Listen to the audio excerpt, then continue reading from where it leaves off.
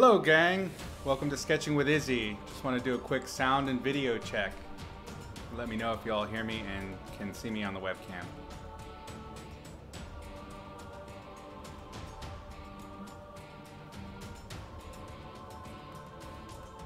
As you may have noticed, there's been some upgrades as of late on the stream here. I've spent some time doing some homework and figuring out these different applications, so hopefully that's working out.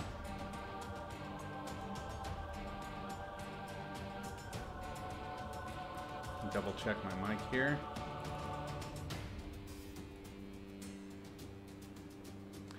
Well, I've got, I was digging through my old sketches. I do a little bit of an audit of old artwork to see what's taking up space. And I found an old sketch that I started quite a while ago.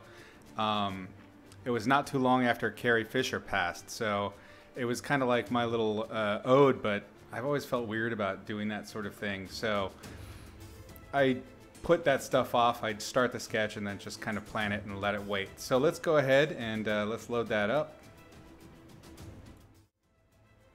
Scoosh. So this is the fun thing. I discovered that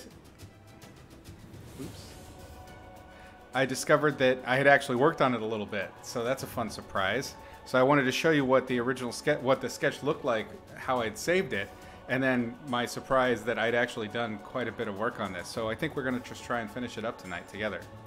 So check this out. You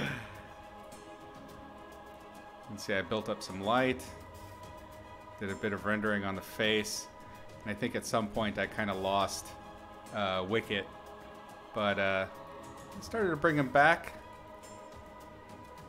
A bit of softening and just refining. You can see a lot of work was going there into the fur, getting that likeness. So I've got a little bit of reference of Wicket up. This is the final image that I've got, but I don't like how his head's tilted forward. I don't know what I was thinking with that, so I'm going to try and fix that now, and we'll get to painting together.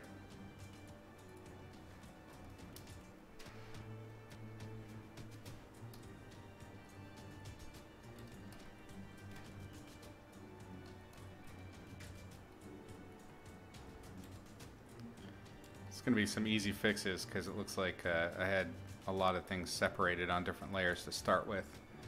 And I like the idea of having a little bit of overlap on his little fluffy ears here. I have just a bit, just a bit of reference. Let's do a copy paste. Copy merged rather.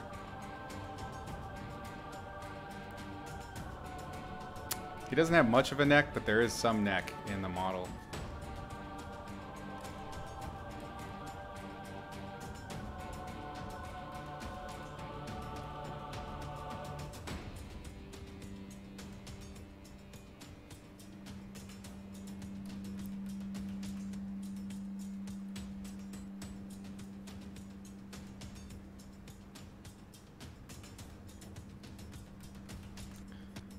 I think stretching that out just a little bit will help out.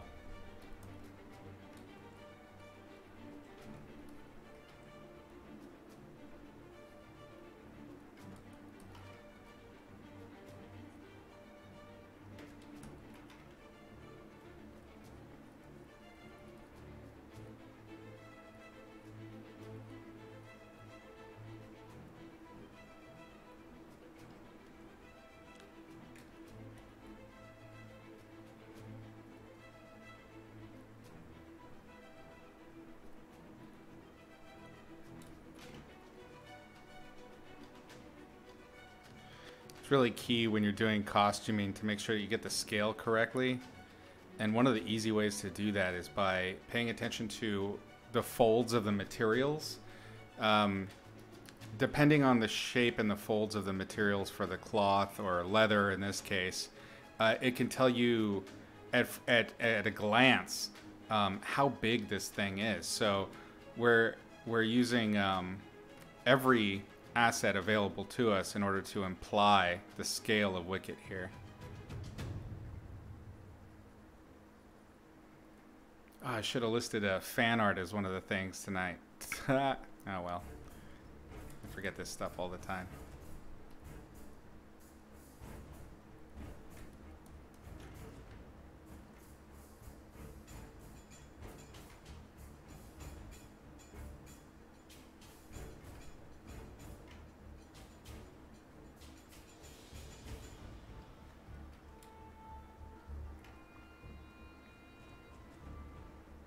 Looks like I spent a lot of time on the face, so I think the focus today will be getting the log and the grass and the helmet up to the same level as the face, and then coming back to finish up on the face. And I think we can do that in a couple of hours that we've got together tonight. That's going to be the challenge.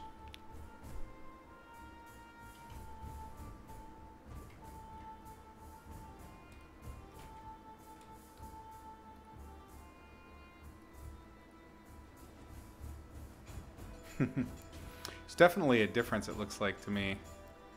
Maybe it's just the color in those two different costumes, but I think I like the one with a bit more wrinkles on the top of the head and his little cowl.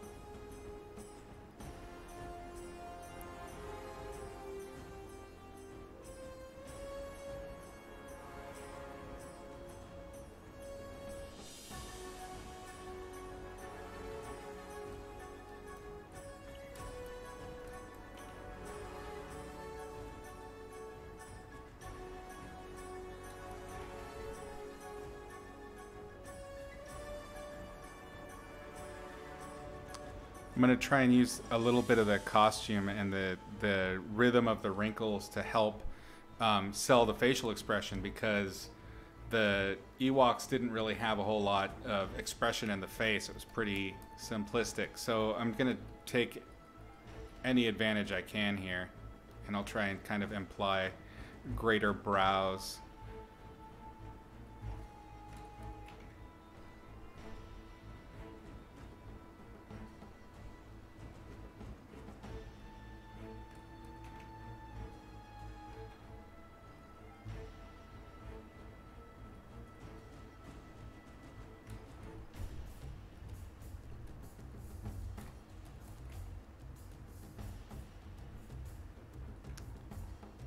I think I might even do like a post pass to try and get this kind of, 80s, 70s Polaroid film feel.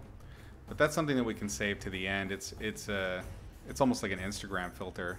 We just play around with a color overlay and mess with the levels a little bit, and that'll pull it off.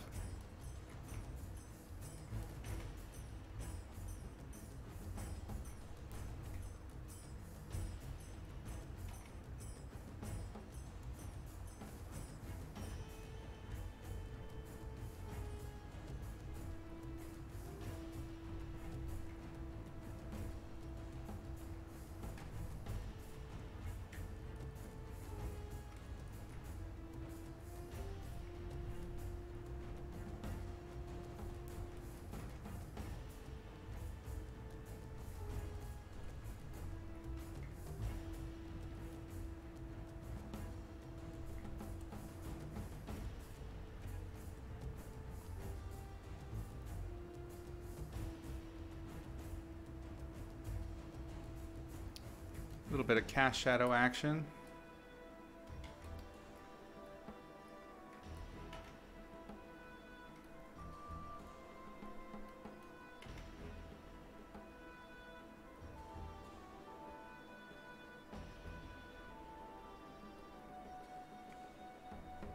It's amazing what a little bit of emphasis with value on an edge can do.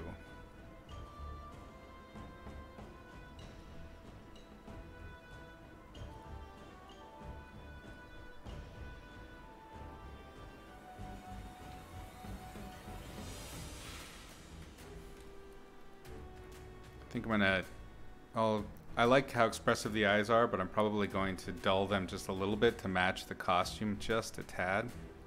But we'll see when I get back there. Like I said, we have a different focus today.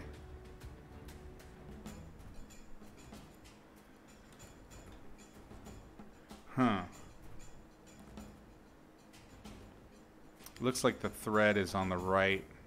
This little bit of thread here is on his right shoulder, so we're not going to really see any of that. Although it would be a great detail to add in this broad expanse of space.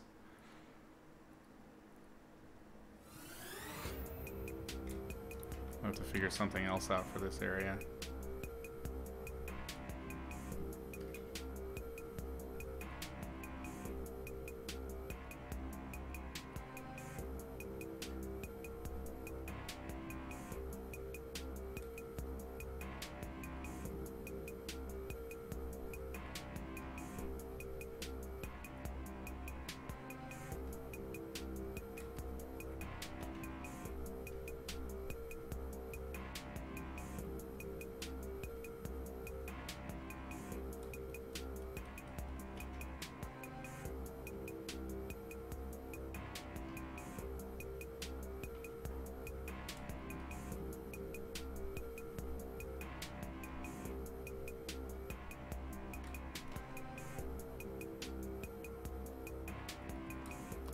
Alright, let's move on from that. Let's take a look at some foliage from the area.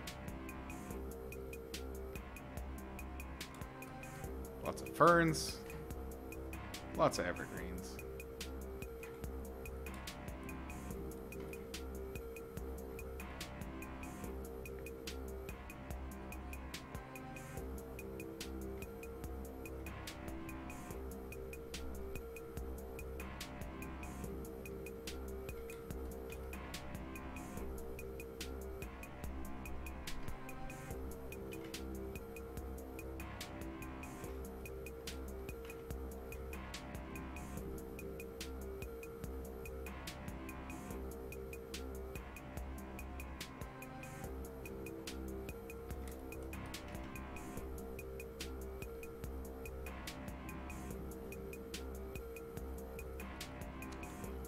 Checking to make sure the stream's still going. I worry about the video card so much still. But it hasn't really misbehaved, knock on wood.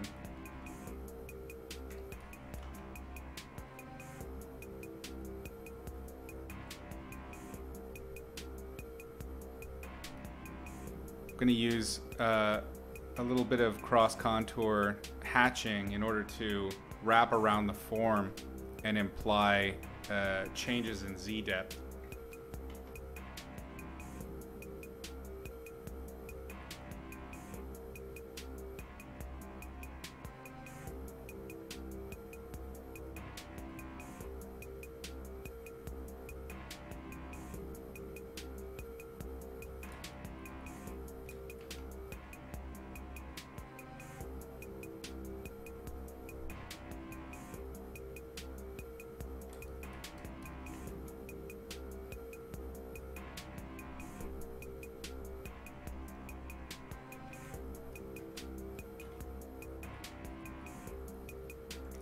Go ahead and make a new layer.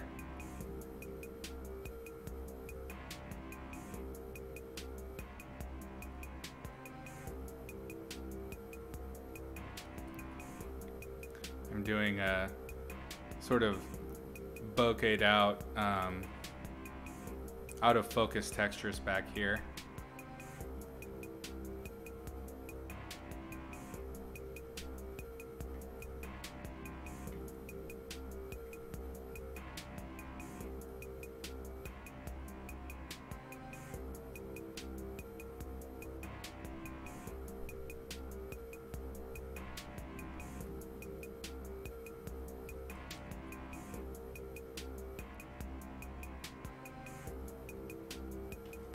Trying to avoid using the smudge brush too much, but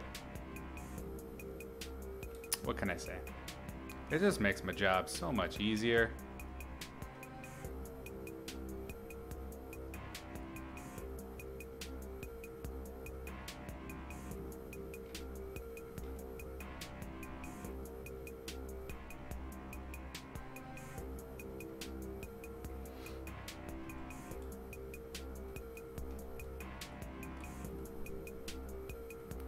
Hello, Yuvu?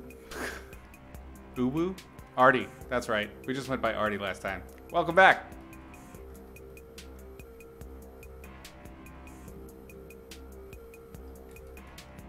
How you doing this evening? Hopefully better than Wicket. Wicket's having a bad night.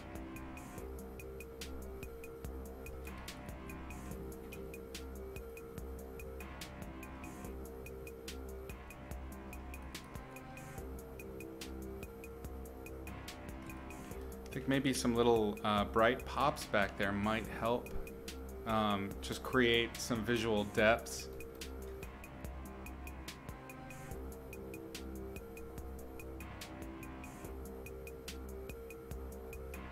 Maybe something with a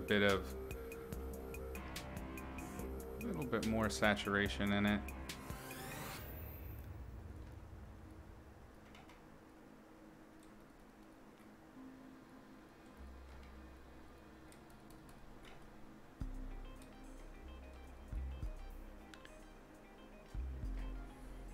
Hi, Big Mish.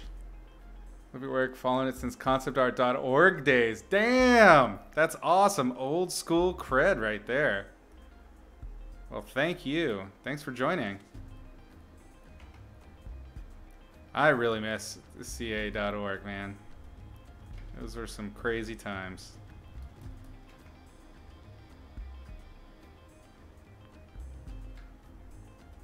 I just missed the train off of that one.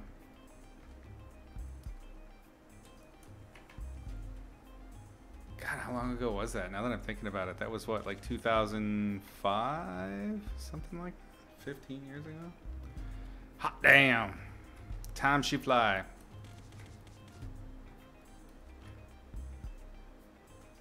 No joke. It really was an incredible place. I loved hanging out there. I loved posting. My favorite was Creature of the Week and Character of the Week competitions.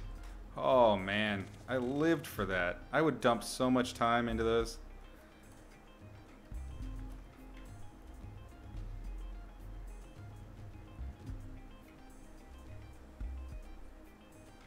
The chow, that's right. Oh man, old school, that's so great.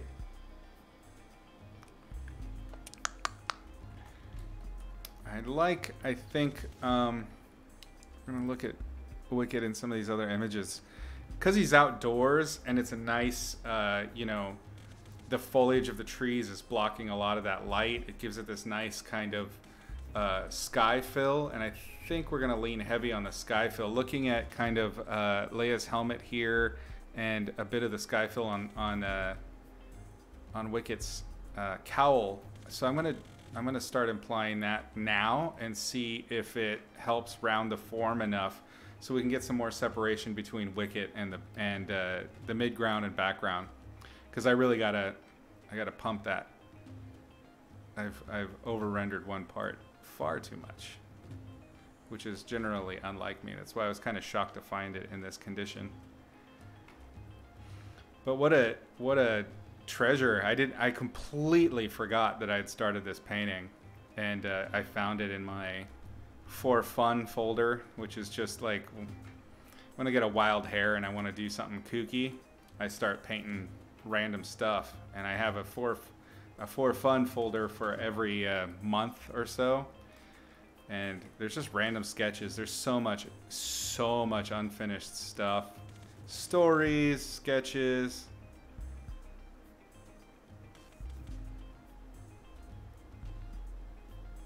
And some of these things, like Wicket here, I purposefully chose not to finish them at the time.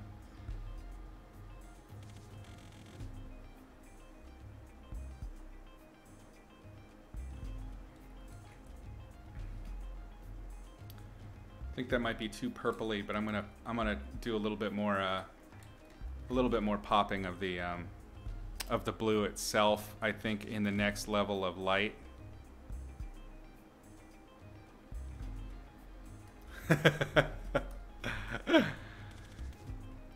Ewoks for the win. Hell yeah. Ewoks don't get enough credit, goddammit. I grew up on these things.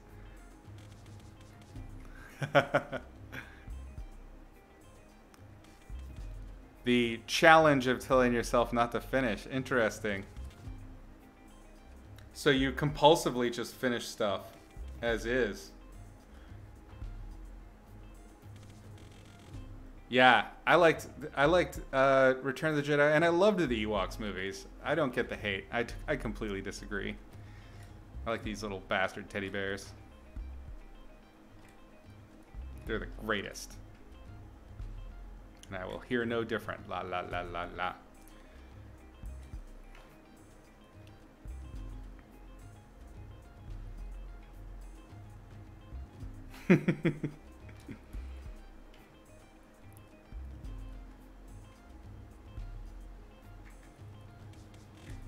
I was very disappointed when they changed the song. I guess the song was really annoying for a lot of people at the end of Return of the Jedi, but I thought it was the best thing ever. I remember when I was a little kid, I had one of those little sort of denim covered rainbow interior record players that they used to sell. It was like a little suitcase. It was like this big, and it would play the, oh God, what were they called? 35s? The really tiny records with the big hole in the center. And I had several Star Wars like mini stories, sort of books on tape kind of thing, but they were all acted out with the cast and everything. And man, I would listen to those again and again and again and again. I think we got them at a swap meet or something in LA. The record player too. I loved that thing.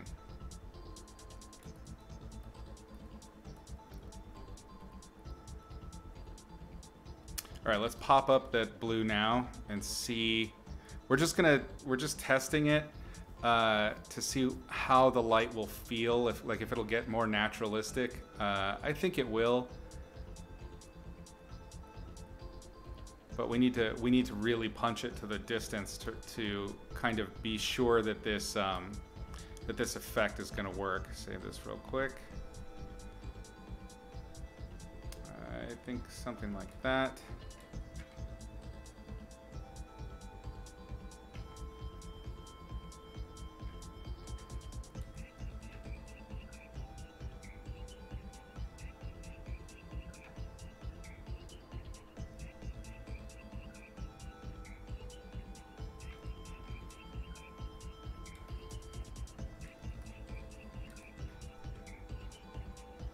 Yeah.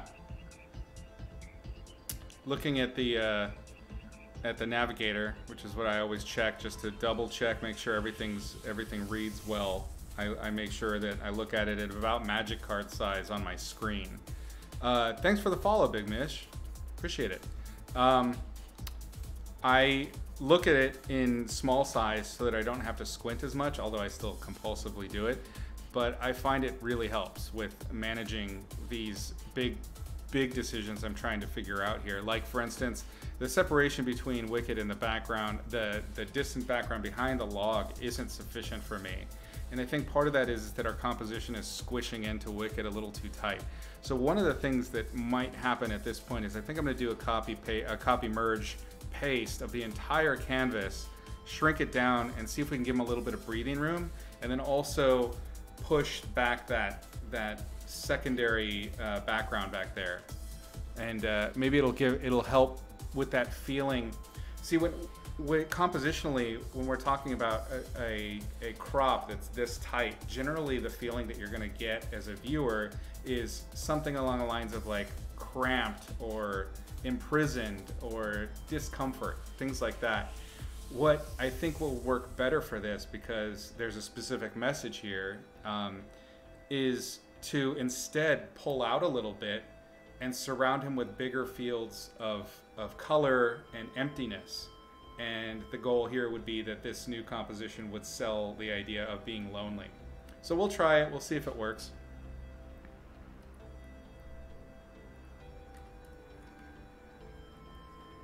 It's so hard to see past my mic.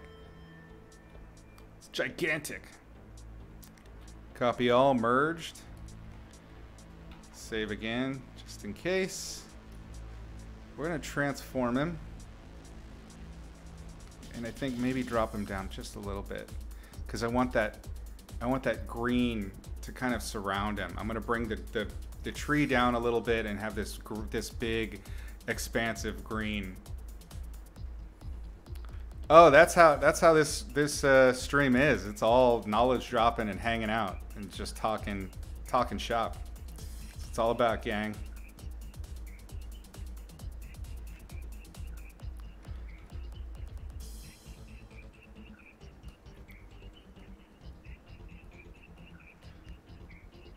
I'm erasing out instead of painting in, and this is an easier way to kind of match and break apart the what's the word I'm looking for? The twinning that happens when you use canvas like this. You're gonna see absolutely little strokes that kind of match, but if you break it up with you know, some thoughtful erasing, you can get away with murder. You can combine these bits of tree into each other, and I'm just gonna make a whole new layer now. I'm gonna select out. Oops.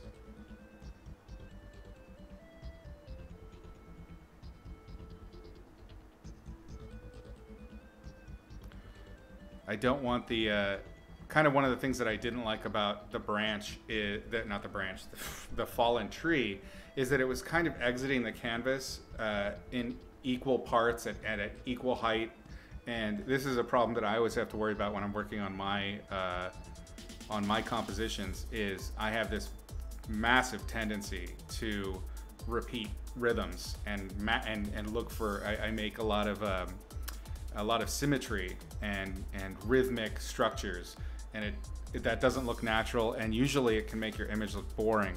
So know your weaknesses, get in there and sort them out. I'm gonna use a different brush. Whoops. I want something that's gonna pop up some color. So I'm gonna throw in one of my color variation brushes. We're gonna blur all of this back and knock it back with a more thoughtful brush strokes, but for now it's just fill, and we're creating visual noise with the color.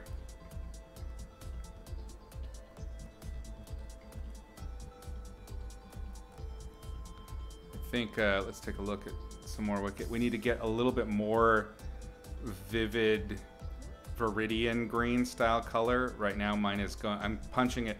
I've been painting a lot of like leafy green trees lately, like my my last Patreon lesson, which I just put in the can today.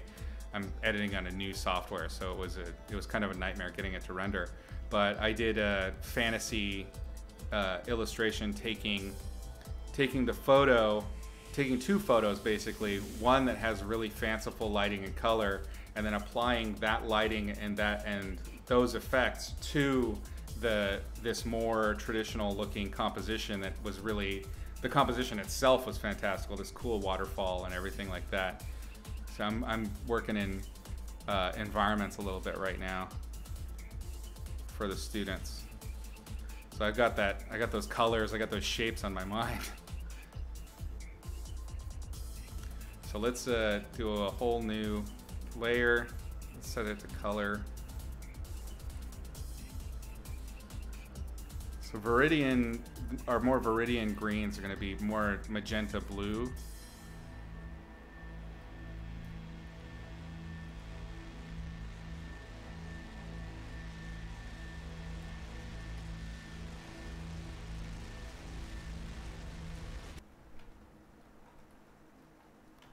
I'm going to pop in some deep, deep greens. Let's do soft light. Still too yellowy for me. Let's do an overlay. That's feeling actually quite a bit more evergreen to me. I'm just gonna color pick from this now and start painting on top.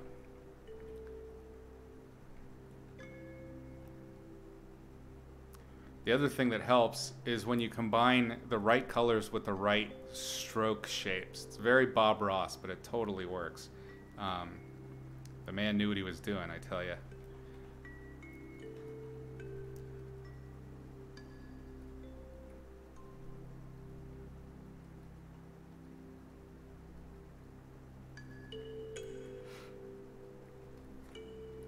take a look.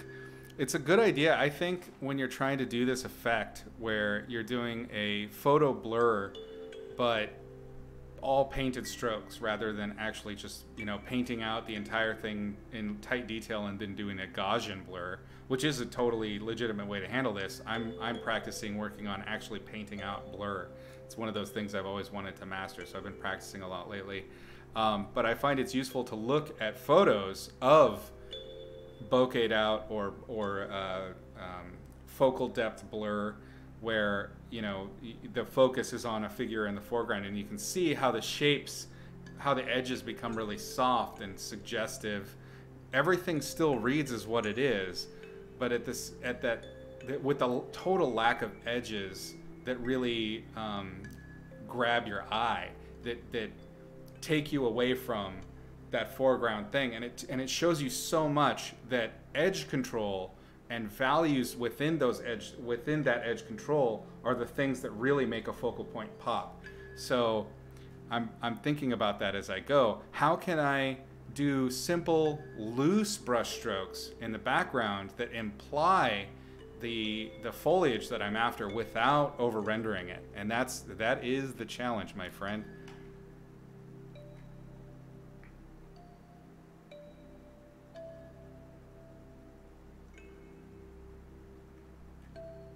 You know who's really good at this too? I've looked at a lot of his paintings. Is Simon Stollenhag. Oh my God, he's got some great images where he's using really careful brush control. Does amazing photo effects. It's always so cool to see when it's pulled off. Bob was the man. That fool raised me. He didn't even know it. I grew up watching so much Bob Ross. PBS, man. OPB. Good stuff. All right, let's get some blue in. Again, I'm still trying to push into that Viridian. Notice here, so I'm kind of looking at, so we have kind of a nice orangey field here, and then this greeny blue is what's lighting the tops of the ferns, but we can only tell that it's ferns based on the rhythm of the strokes and kind of the arrangement of that rhythm. There's not really any other detail in it, so let's see if we can pull it off. I mean, this is the challenge right here.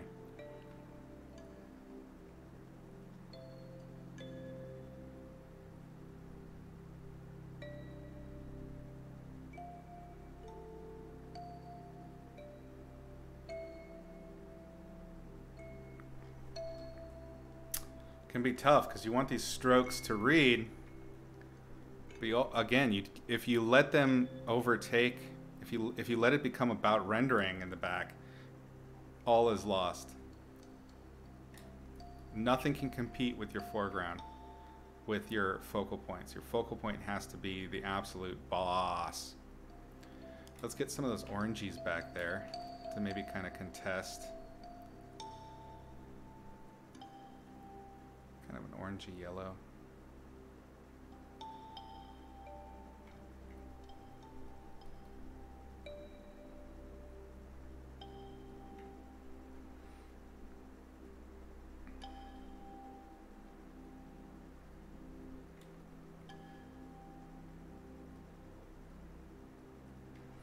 All right. At this point, my brush is working against me because it's creating so much visual noise with all of those colors that it's like little tiny edges, and I want to back up off of that a little bit. So let's find something a little less obtuse maybe.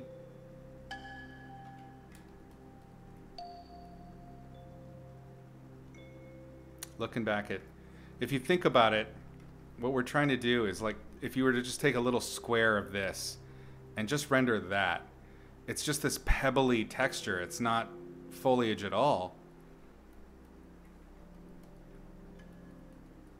Yeah, that's exactly how I traditionally handle it, Mish.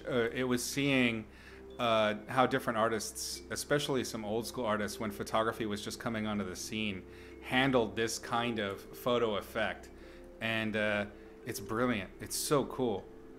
So I just want to keep practicing until I can get that, until it's second nature.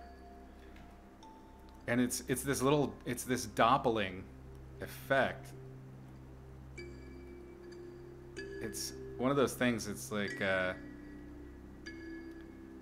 it's so it's really damn hard to pull it off and without overdoing it. It's just so easy to get too many strokes, too much visual noise going on, and it's all lost.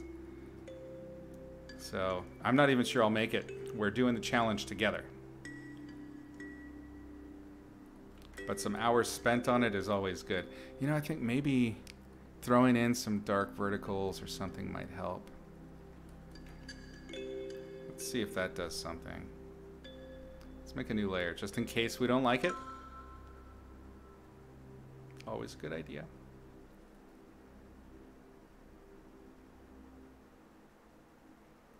And I think I'm going to knock back some of this yellow. Because again, the yellow it's this deciduous thing I've been doing lately with the students, and it's kind of taking over. So I want that kind of cool evergreen sky to break through. Maybe that'll be the thing.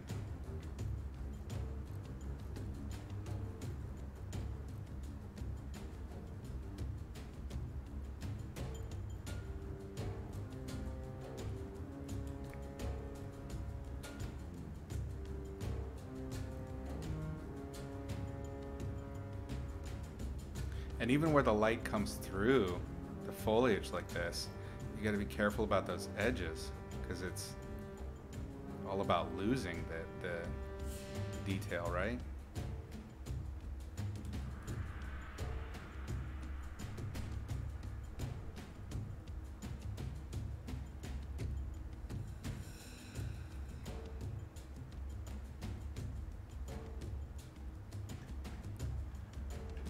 Just a hint of it. Let's look back at our reference just to make sure.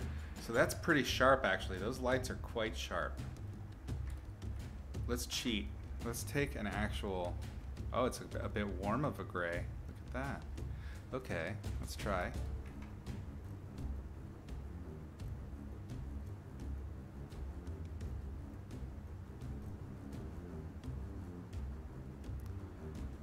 Notice that I'm not trying to take this white fill all the way to the edge. I don't want to make it sharp, right? I don't need to do that because it's going to create like a really sharp moment of contrast, which boom, your eye goes into like a laser. So instead, I want to build up to that edge slowly, which gives it that photo blur effect. Let's go ahead and do one that's a full all the way to the log. Yeah.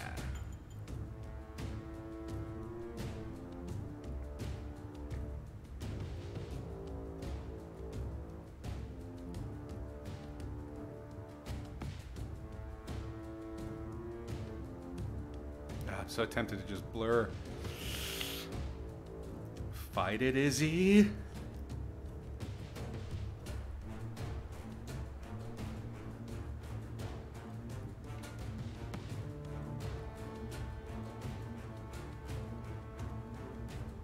So what I'm doing with these little blues now is I'm making the distant foliage that's peeking through.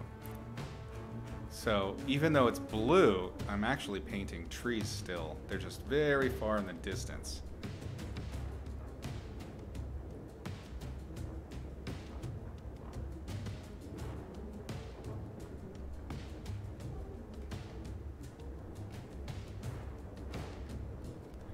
And now I think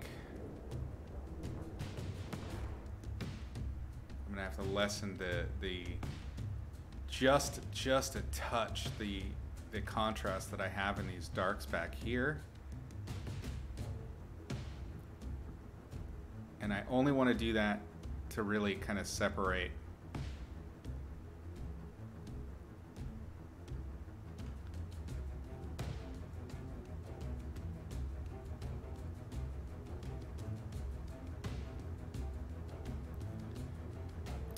And I think, There's two ways to do this. Either I can separate by lightening the background and darkening the foreground, or maybe the thing to do will be to darken the background instead. We're kind of losing the loneliness feel that I was after though with that. It's gonna pinch again, it'll be cramped. Let's see what that looks like. Maybe that's the way to do this, is to use a rim light. New layer, save, always be saving.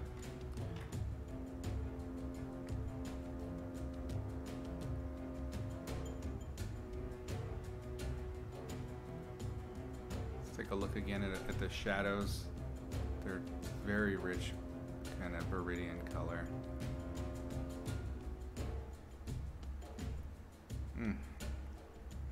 Sometimes it's really hard to match color or to get the color that you want when you can't mix it.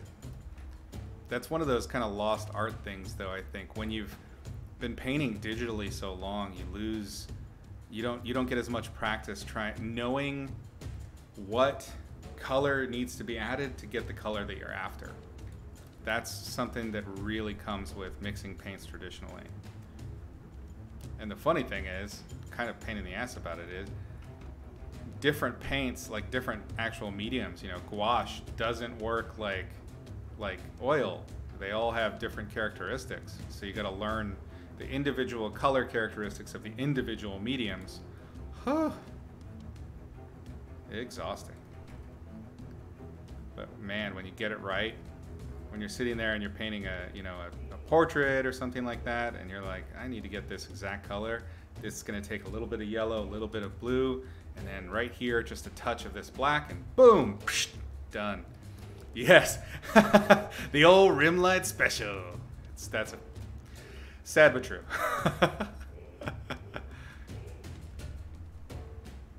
It wouldn't be so prevalent if it didn't work. It works damn well. I think the real key to these kinds of more tropey lighting effects and illustration techniques is to do them so well in the effort of the narrative at hand. And if you can get that, it'll hide a lot of your crimes. It'll get you out of everybody's doing it prison.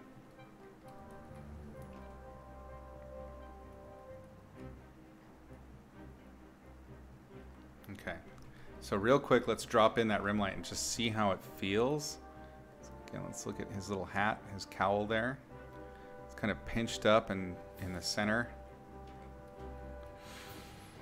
Let's get a good edgy brush. There we go.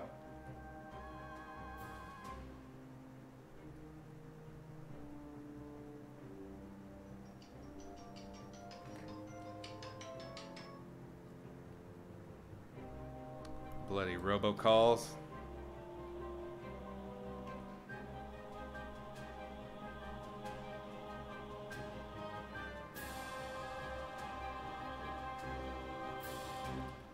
Might be too much. I think it's a little heavy-handed on this one. Can knock it back. Make it a little more subtle. Problem is, and this is kind of a issue that I see sometimes, especially with student work, is that it's kind of like baby rattlers, right? So baby rattlers are way more dangerous than adult rattlers, and the reason, and I'm talking about snakes here, the reason they're so dangerous is because they every time they bite, they dump all of their venom into whatever they're biting. So there is no constraint at all. So I'm sure you can see where I'm going with this. When you're doing something like a rim light, part of what can make it look so cheesy is you're coming at it like a baby rattler and just dumping everything. So it's easy to forget that some materials are going to be less reflective than others, regardless of the sky's behavior. So the sky fill may be strong, but some materials just don't pick up that fill light as strongly as other materials do. They're just not as reflective.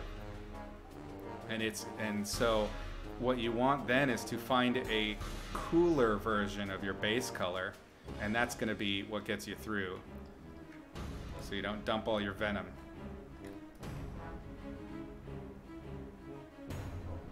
You want to be sparing. You want to use just the right amount of venom.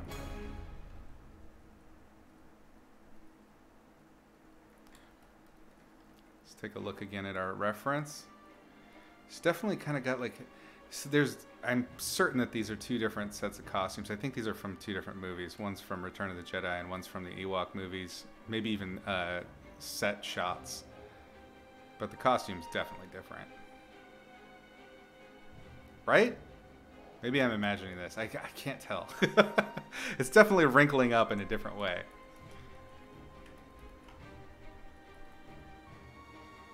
I know someone's going to tell me.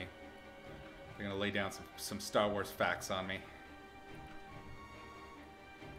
I think also I'm kind of getting his head, I'm making his head a little bit squat. There's kind of more of a cherubic, like more vertical squarish shape.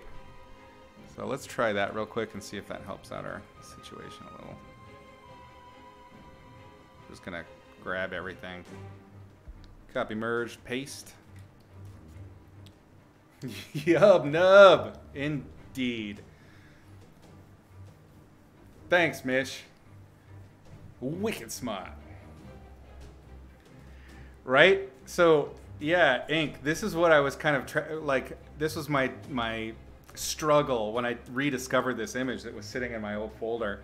Was like his eyes are crazy expressive, but the costumes, like their eyes are so dead and shark-like, which kind of I think adds to the cuteness. Maybe I need to take it back a little because yeah, I mean look at these eyes; they're just huge. I did see that some of them actually did have like sclera and irises separation, so you can see the pupil. But I think in some ways that makes them even scarier, right? It's just like this big, vacant stare.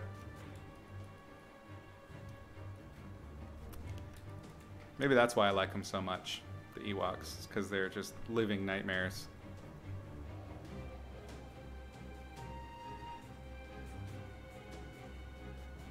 He's got kind of this like toast shape to his head, right? Like this kind of bellying out where the cheeks are. Almost kind of an anime turnip head thing.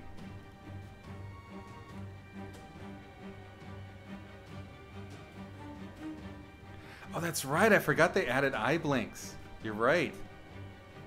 Oh, shit.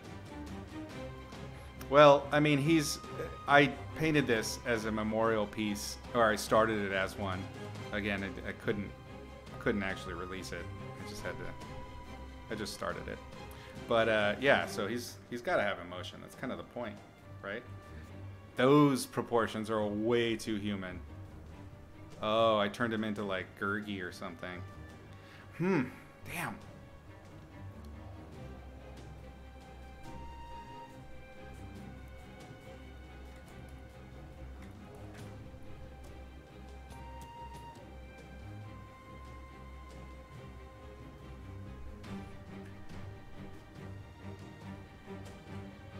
Ah, maybe that's the way. What do you think of that?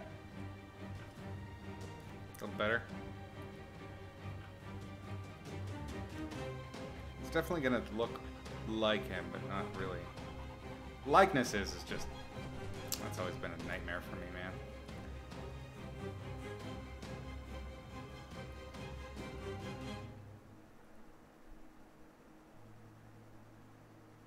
He's got a lot of extra fur that I'm kind of missing out on. And he's got a lot more grays than I've got here. What I do like is that by moving the cowl up a little bit, it's created that weird pinch that I wasn't quite pulling off. So maybe we are moving in the right direction. You want to see the eyes larger? We can definitely do that. We'll start tackling that a little bit later. Right now, I keep focusing on the face because it's so rendered. This is the danger. If you start painting and you paint one part too much, then you just become obsessed with that part and you forget about the rest of the image. So I'm just trying to do placement, but I have to finish these trees in the background, and this trunk he's sitting in front of. I wish I had that shot of him sitting with Leia. That would be the right one, I think, for this.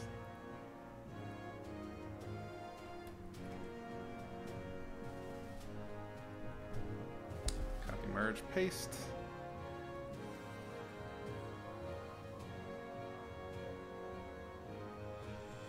I mean, why not recycle as much as I can?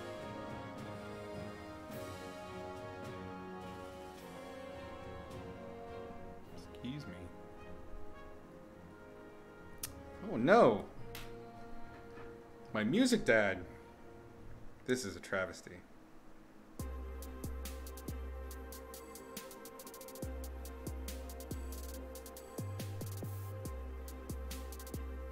Okay. We're back in business.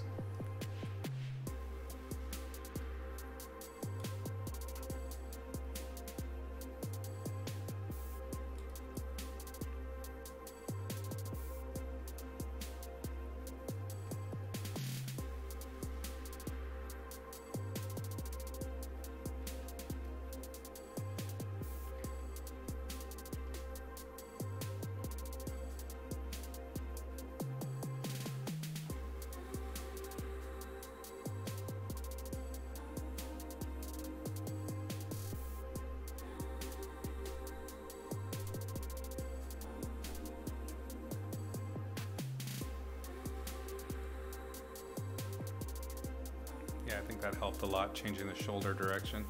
All right, so back to business. Come on now, we've been noodling too long. Can't have that. Let's look at the background again.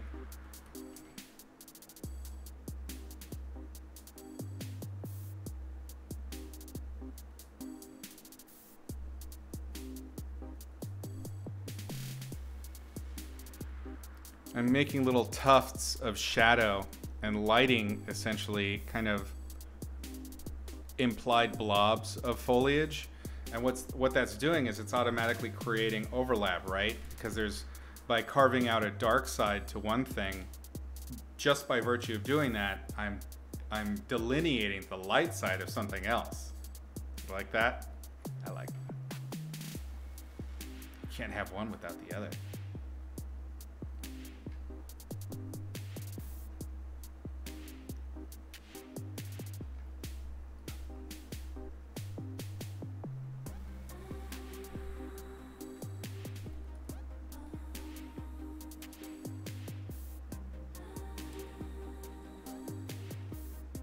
That's why I definitely think that not taking Skywalker into Grey Jedi territory was a mistake.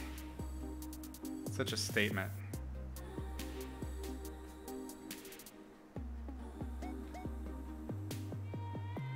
Although I haven't read or really seen any of the extra canon stuff, you know, books and things like that. The only thing outside of the movies that I ever really saw, I mean, beyond like Planet of the Hoojibs and the records that I liked as a kid for Star Wars,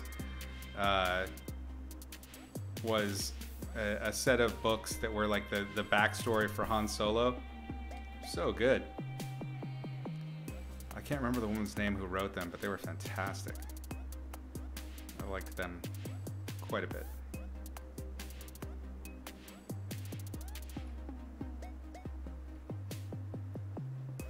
I think the thing that they tackled, these books, the old Solo books, that was superior, that they didn't really tackle in the movie, which was okay, was his distrust of religion. And they really, the author really examined that in the books and made it super interesting, I thought.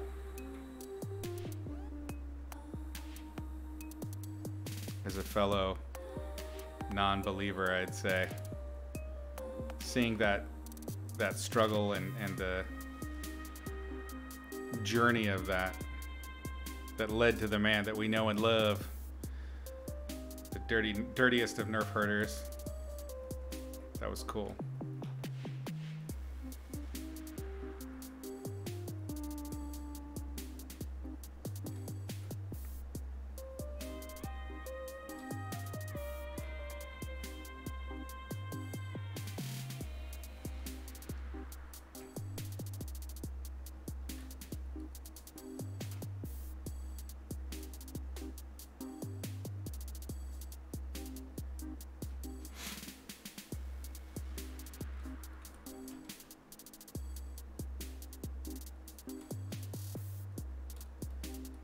I cheated.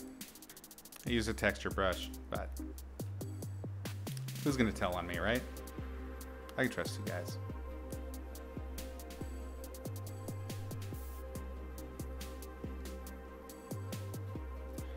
Itchy face.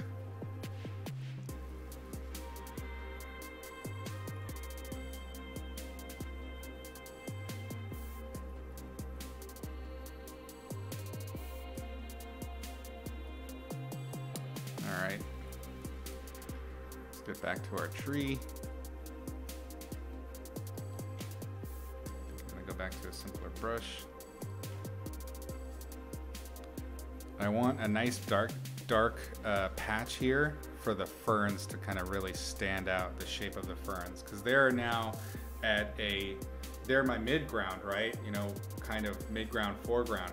So considering how small Wicked is in this greater environment, what we can do to help create the illusion of the focal depth that we're after is make sure that the things that are really close to them, almost like a macro photo, have little pops of high detail because they're coming right into that narrow focal range that's necessary for photographing something small in this kind of detail.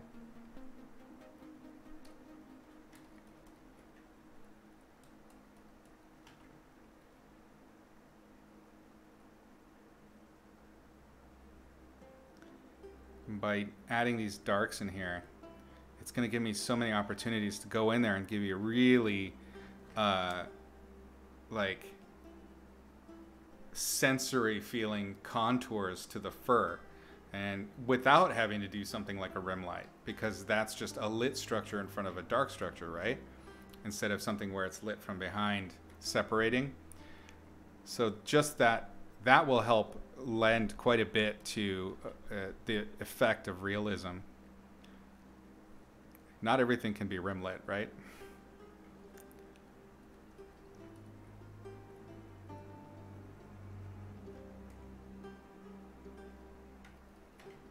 I think we need a little bit of implied light here, because let's draw in my light source real quick so that you guys can see kind of what I'm doing in my head. Let's make a new layer, grab a brush. So I've got kind of like a sun, let's actually pick, I've got kind of a sun spot coming in kind of this direction, a little bit down, a little bit from our side of the picture plane, but not much, right? And then I have my fill light from behind coming in like this. And then I'll probably have some nice bounce lights from the greens of the trees and things like that, but that's super tertiary stuff. I'm not going to worry about that just yet. Right now I'm thinking about my primary light sources, specifically the sun, so that it's going to map out where my cast shadows are, where I'm going to have opportunities to have little pops of brightness, which is extra sexy when you're working with an image where playing with focal depth is part of the painting.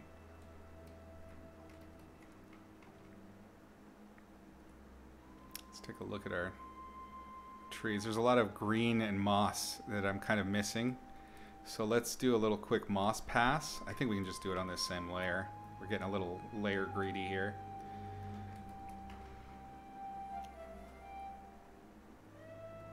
And all it means is kind of, instead of really texturing or fully painting, we're just changing the base color of the tree a little bit so that it looks like it's inhabited by these moss forms.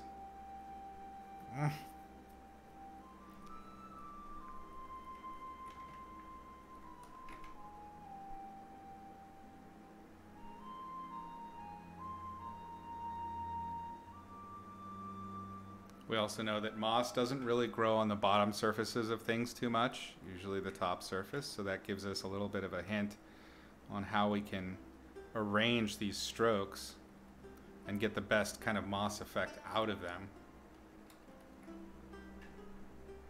Now this one, so it's tempting. I have this color over here, it's working really well, but I think where the moss would be behind his head, it might be better to go more towards this gray-green that I've got going on, and it helps kind of separate that this is moss that's in shadow.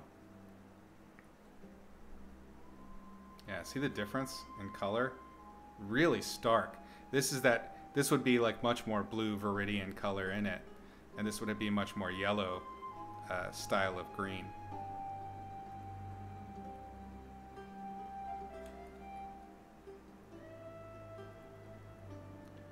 We'll get back to this one, throw it on there.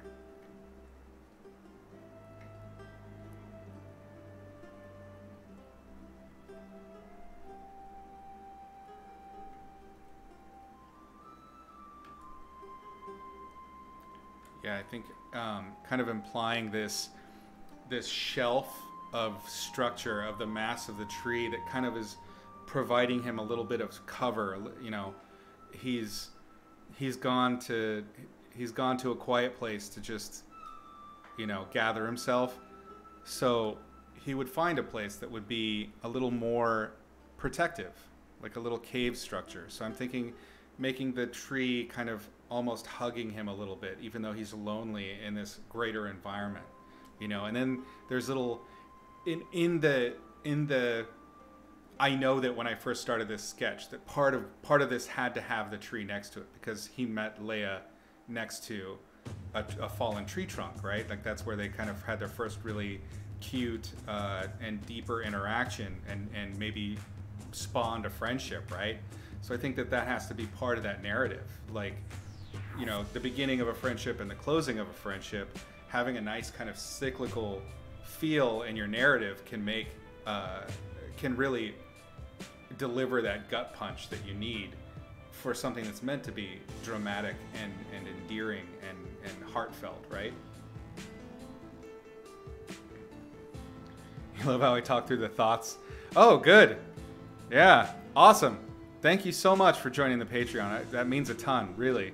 I try really hard to do this, but the Patreon lessons are a little bit more focused. This is just like, I'm just going where I want to go.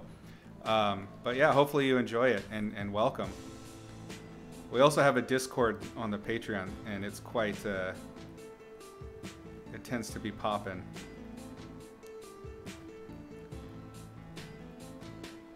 And it's a good place to get like mid-term, if you will, crits, because I only do crits for patrons once a month for the Student Plus tier. But I've got so many students on there that have been with me for years now, and they're basically like teachers' aides. They're so good. They have great notes. I'm really proud of them.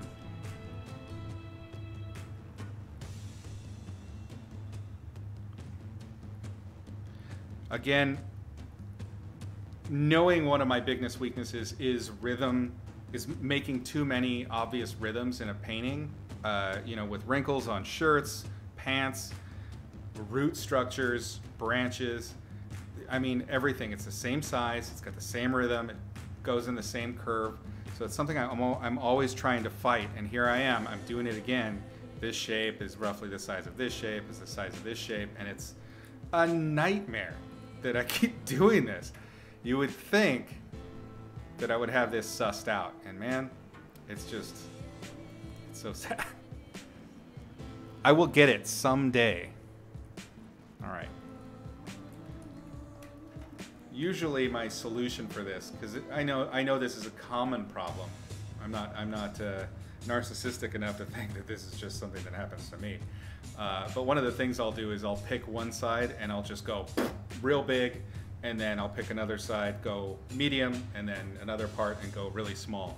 And it's the cake theory. I don't know if you guys have heard of that, but it's the premise that when you have a cake, you've got your big bottom slab, you've got a medium-sized slab of cake, and then you've got your small slab of cake, and then you have all your candles on top, right?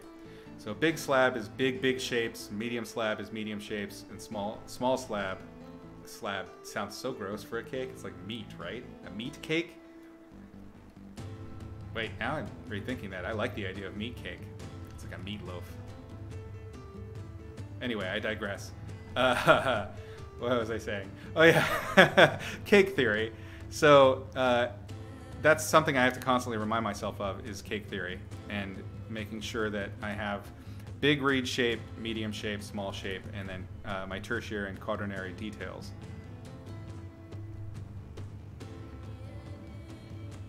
So here's an opportunity for another big shape, and I'm gonna take it.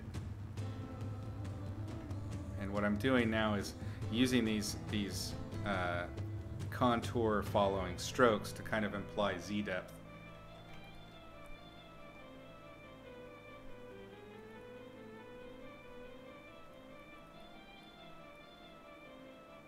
I think I'm going to push it even further. I really like that hug idea.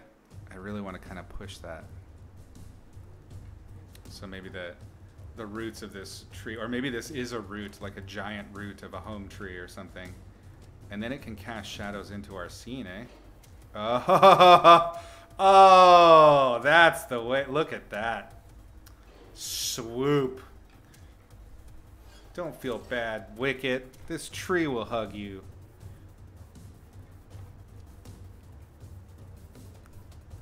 Oh, that's a great happy accident right there, eh? Look at that. It's like I did that on purpose. I did not. That was a total accident. Sweet. I like that much better. Much better. I'm gonna dig in now that this is in shadow. Oh, this is such a great opportunity. Look at this. Now I can put a cast shadow over him. Oh, it's gloomy. Gloomy is sad. Ah. Oh my God. It's all coming together. One little thing. Isn't that fun?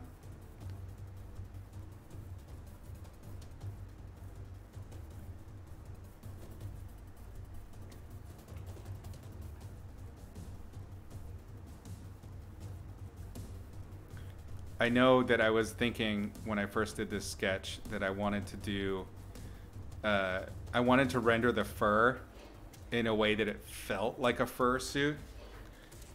So I'm definitely going to try and keep with that, even though this part's in the shade. To amp up our shade, let's see, I'm going to make a new layer. We're going to do some digital cheating, because why not? We're painting on a computer, damn it. I'm going to do screen, I think. You know what? Actually, no, let's do the opposite. Let's go multiply. Pick a bright color, because you always do the opposite. If you're painting on a multiply layer, you go light, and if you're painting on a screen layer, you go dark. And we're just going to really punch the shadow side here. This looming sadness.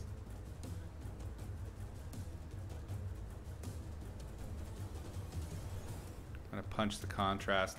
I know that I'm gonna want like a nice gleam on the backside of that helmet to kind of round out the composition, so that my focal points are his face, his expression, and then you come into the helmet. So it's this kind of like circular feel, explaining, you know, the narrative of the shot.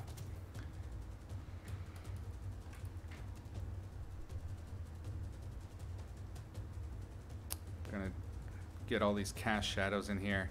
I'm just scribbling them in for now. Since his legs aren't rendered at all, I have no reference of his little tootsies. He's got weird little tootsies, right? Like little, he's got little monkey toes or something. No, it was like, God, what was it? Mixing the design up with some other Star Wars characters now. I think it was sort of like a bear pad kind of, right? Hmm.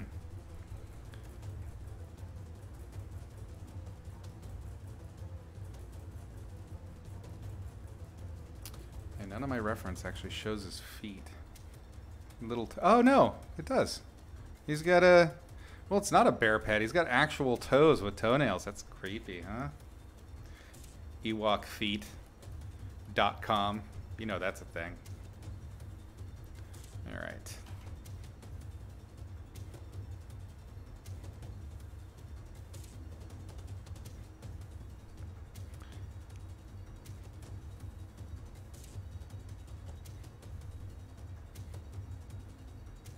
Oh, poor Ewok. Poor Wicket. Sad little teddy bear man.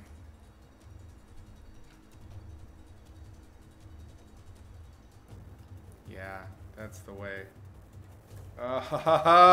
Yeah! I love it when a light gets sorted out like that. Alright, let's carve out some accent values. Those are usually things I save for the end, but because so much of this shot is now going to be in a low-key, darker environment with high contrast pops, it's going to be more about making sure that I have dark accents that separate. You know, I'm going to pick out places that have deeper ambient occlusion, things like that, in order to quickly indicate overlap. So we're in a new layer, and basically we'll just call this the AO layer, where we're just doing ambient occlusion now, where the shadows are pooling.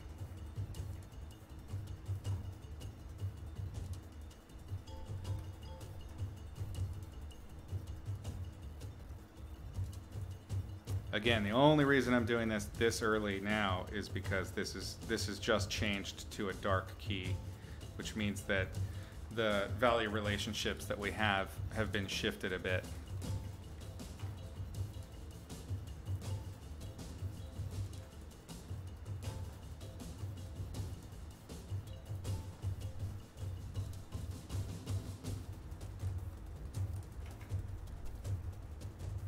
We definitely need some good, strong darks separating him, because the back edge of his cowl now will be quite dark because it's in shadow too. So we got to go a little bit darker to separate. Because I don't want the costume itself to be super important, I'm keeping that edge there really soft. It's implied. We know that the surface is turning away, but I'm also kind of taking advantage of our kind of photography effect that we're after, which is that punched focal depth of using like a zoom lens up close, right? I think that's the one. Zoom lens up close for your macro shots to really get the crazy punch in depth of field. The words just, sometimes they just disappear. I am of an age now.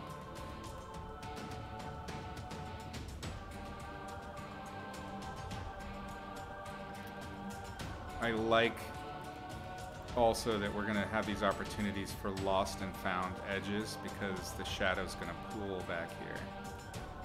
And then we can do little pops of the cool light on the tops of the ferns and the bits of grass, and it's going to look so sweet.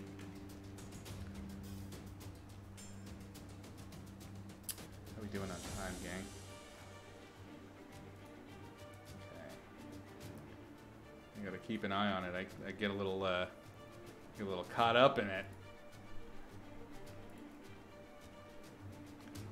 Let's do a quick save again.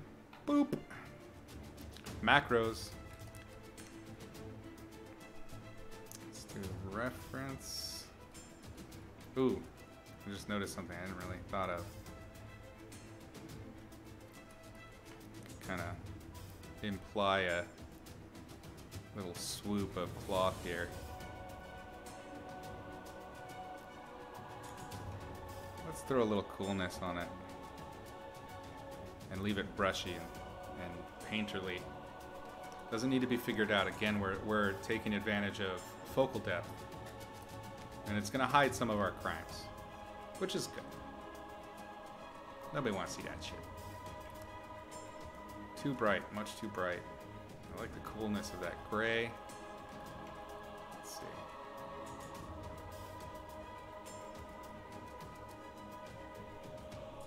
I definitely like these kind of grandpa hairs he has in his ears.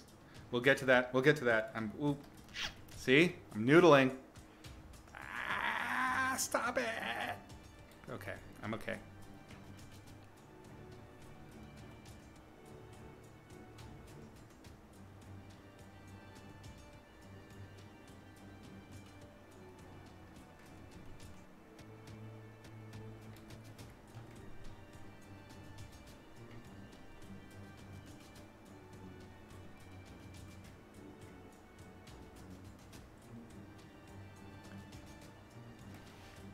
Right there, what I'm doing is I'm taking the cool light and then mixing it with the raking of the original light source, my sun point light.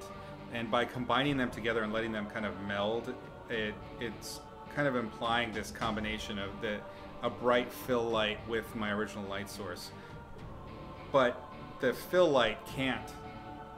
The light source, the original light source, can slide into the form shadow, penetrating into your fill light, but it can't go the other way around because the fill light is not as strong as your primary light source.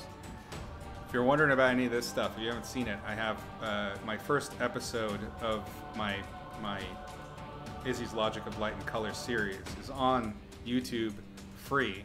Check it out. It's like 2 hours or something like that, and I just explain the initial 3 rules of light plus a bonus rule, and everything that I cover in our Patreon class is built on that foundation. Everything. So the logic that you learn and so that you begin to understand what you're seeing when you're painting and what you're seeing when you look at stuff, what's really happening there, gives you the ability to paint better, paint faster, with more authority. And it all starts with that first lesson. So check that out if you haven't seen that one yet.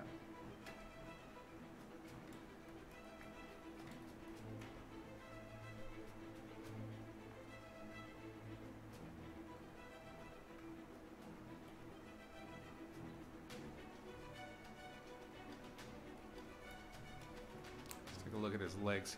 I know he doesn't wear any pants. Little lewd bastard. Look at that. Just running around naked.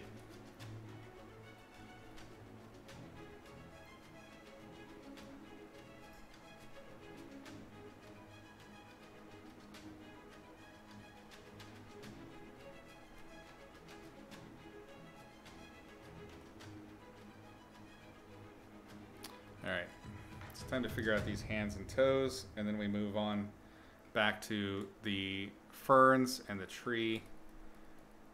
Hopefully round it out, because we've got an hour or so. We'll see. If I just want to keep going, we'll just keep going. As long as you guys hang out.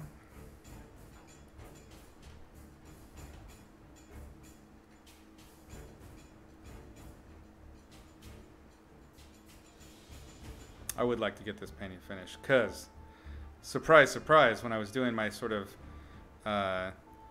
file audit, going through and checking out all these old paintings, I actually found a bunch of these. So I have a whole bunch of unfinished paintings, pretty much, you know, on par in terms of like goal and narrative as this, but just sitting there gathering dust. So I figured the Twitch stream would be a great place to get back in touch with those paintings.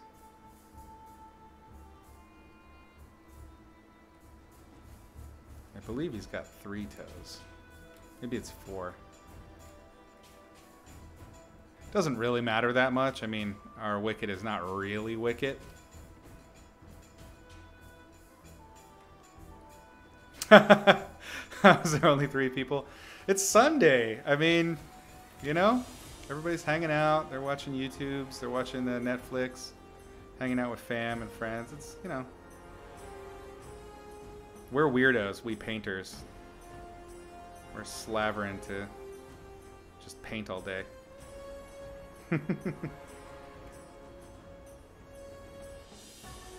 You just realized I streamed on Twitch the last YouTube vid. Oh, you saw it. Yeah, basically.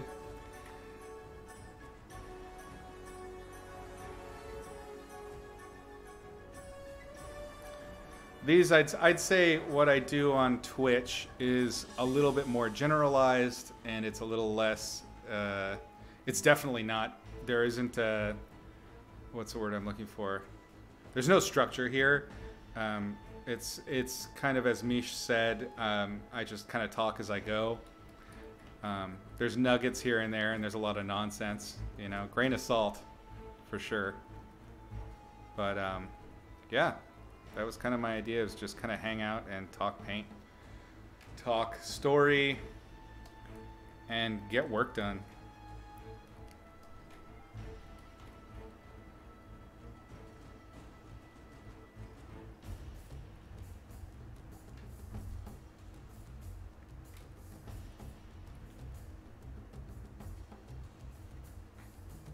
Sunday's a great day to stream.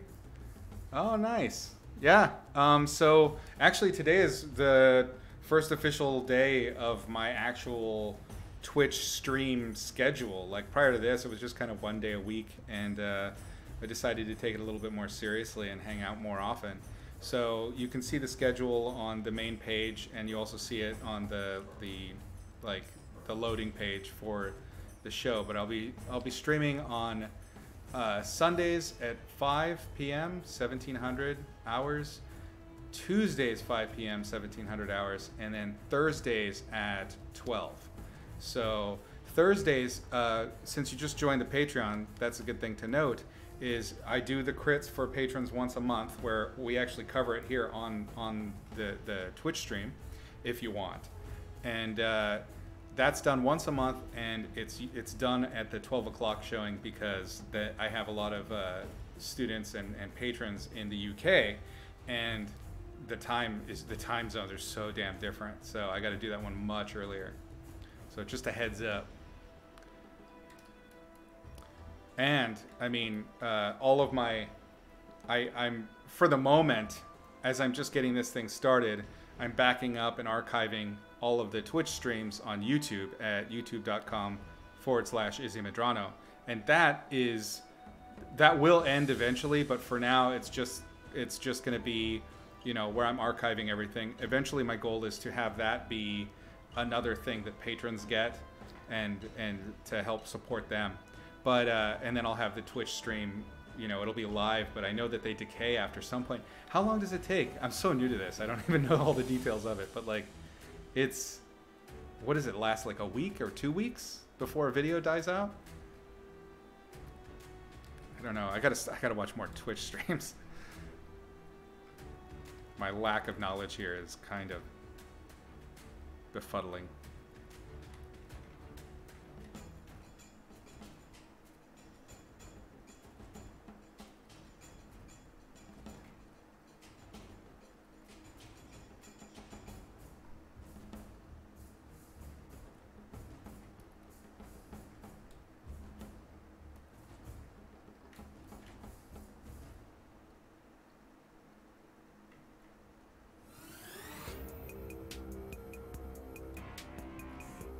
I definitely don't want him stretching his toes out too much. This isn't like a fetish shot, but it's gotta, I want to show a little bit more action.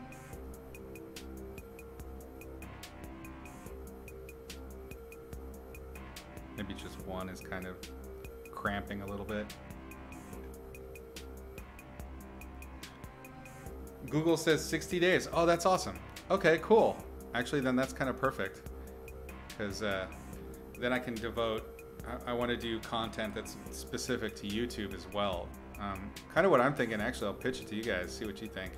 I'm kind of thinking about doing like little vignettes on YouTube, like Izzy's Bits, like just little short tutorials or little tips and things like that to deal with color and light, you know, sort of a condensed small version of what I do on Patreon, which is a really in-depth exploration of big concepts. I think it might be a good venue for that sort of thing.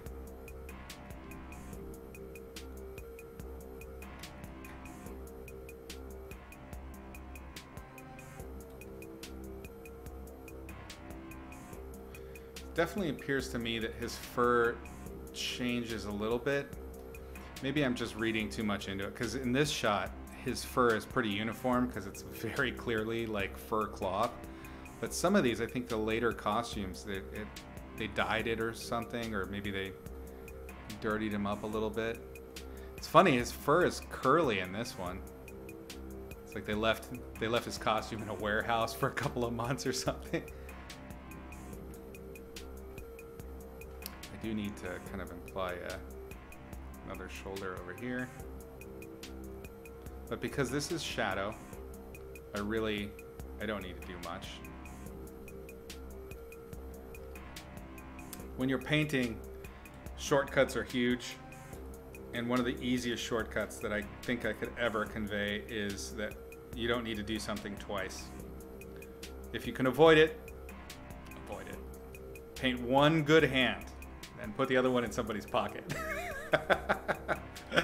Doesn't have to be the character's pocket, it could be somebody else's pocket. You don't know. You don't know the relationships happening here. Don't judge me.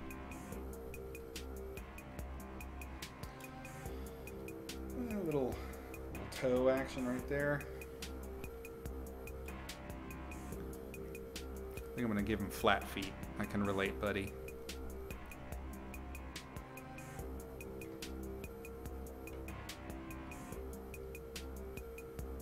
One of the reasons that feet can be so tough to paint and to draw is the overlap of planes.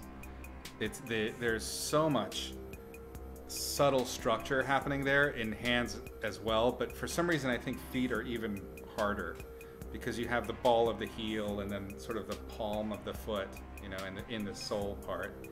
Then you have the ball and all of those things, depending on the arrangement towards the camera and, you know, also how the character is posing can completely change what overlaps what.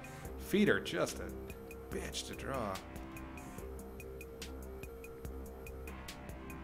Especially out of your head like this. This was not a smart move. I'm gonna try and count probably on. I'll try and hide it a little bit behind some foliage or something like that. We're gonna sneak our way out of this. We've painted ourselves into a corner before. We'll make it.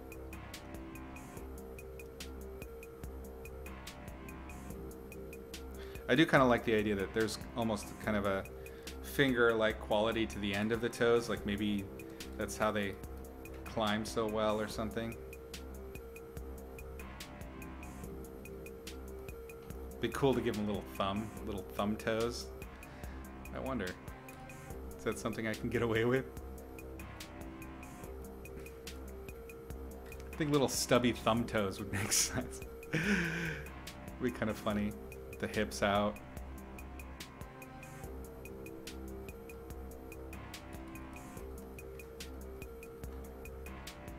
Let's paint it in. Nobody needs to know our secret. It's just a funny thing to add.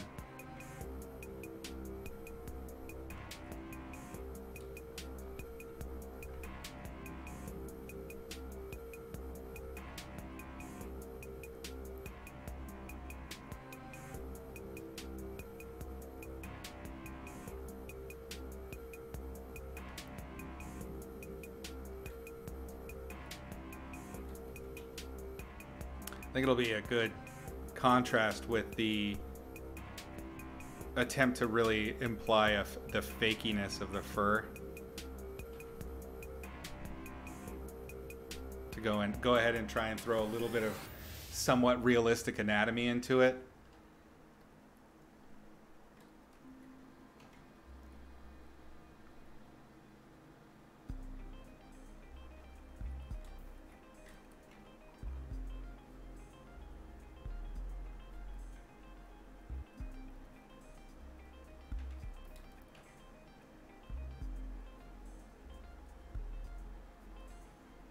If this is your first time joining me, by the way, I gotta give you a bit of a warning. I really don't paint that much fan art.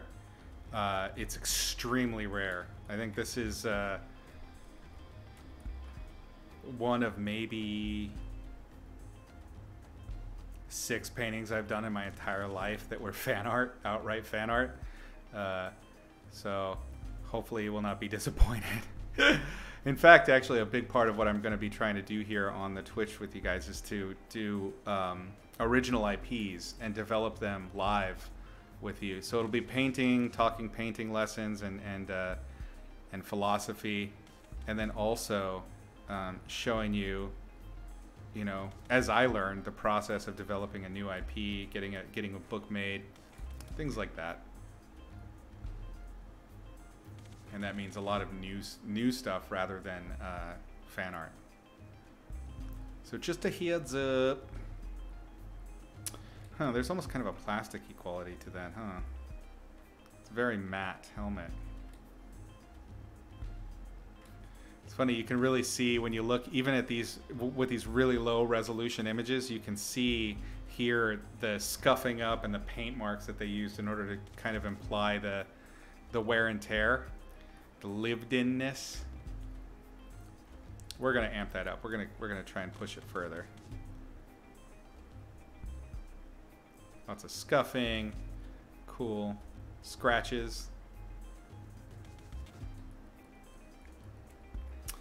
I'm doing all of this and I still have no hands. Izzy, what are you doing, buddy?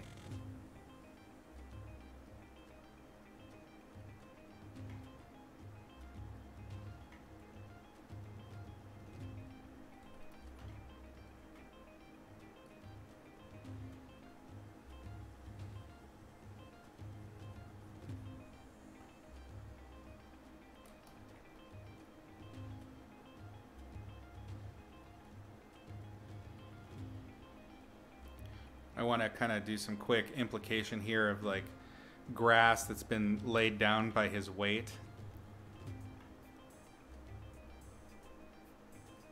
But I don't want to render. This is not important detailing. So just indication should be sufficient. Nice lost and found. Okay, let's get onto this hand, because that's an embarrassment right now. Let's look at his hands again. He's got these weird little grapey fingertips, gray nails.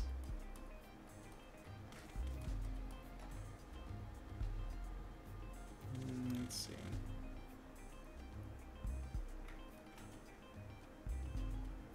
I want to imply a little bit of like meatiness and fat, you know, the fat pads of these little hands, all while also being sure that I'm making sure to follow the scale that's implied in the anatomy. So they kind of have to be extra stubby. Because if we look, so the actor Warwick here, his hands are small, but they're not small relative to his body. He has really large hands relative to his body, and they fill these gloves. So it looks like how they managed to counter that is with these big sort of knobs at the end of the gloves, and then it looks like the fur was taken all the way to the end. So it's just like the last knuckle that we're gonna try and capture here. But I really like the idea of showing that. So we're gonna do some back and forth here and see if it works. I like this kind of lumping where the hand is coming under and the thumb is coming over, and you see that little bit of meat there. I want to kind of imply that with this tiny hand.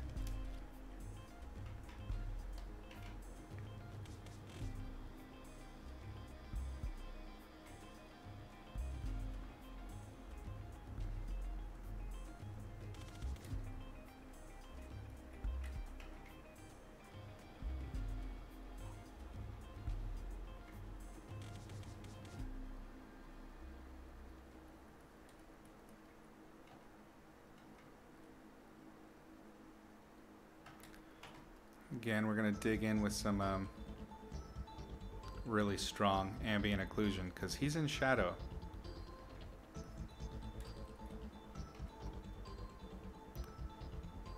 So shadow within a shadow can be pretty heavily pooled.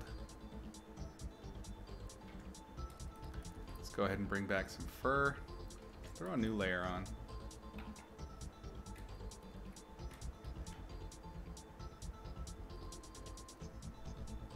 Nope, too red. Much too red. Let's desaturate it and bring it a little more into the yellows. A little darker. Yeah.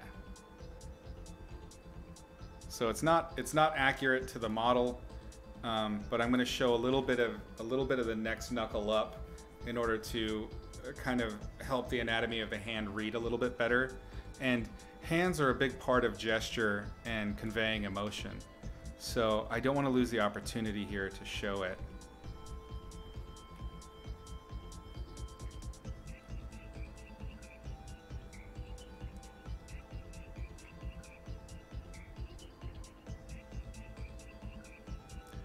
All the while clumping the fur, going for fake fur.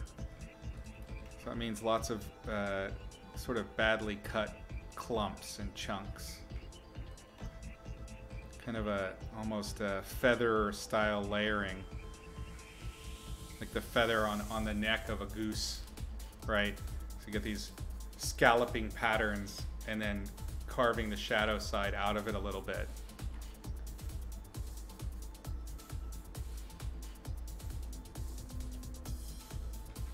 It has to be too uniform to be natural, you know what I mean?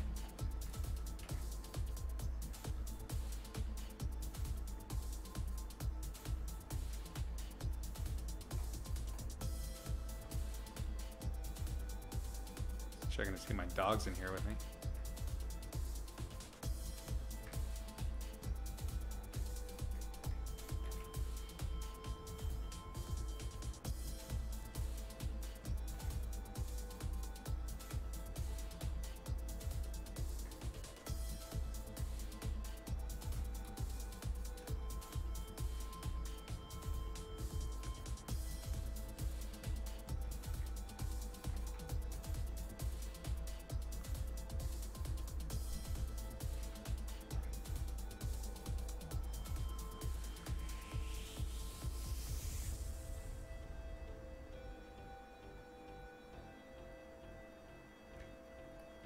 I think I may need to change the angle of this thumb a little bit more just to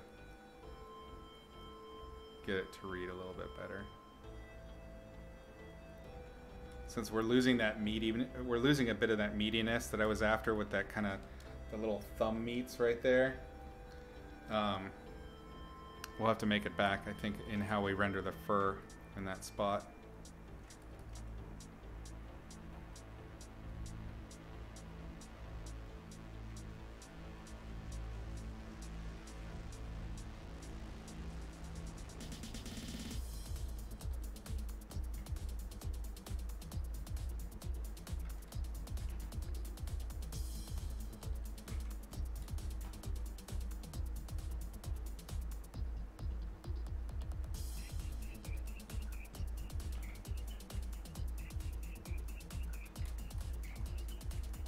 Grab another brush.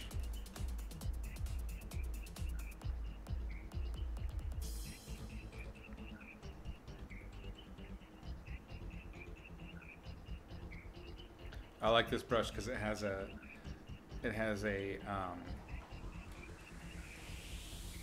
color randomizer on it, which can be really good for things like fur or grass, things like that. It just gives you just slightly little different pops in hue for free every stroke.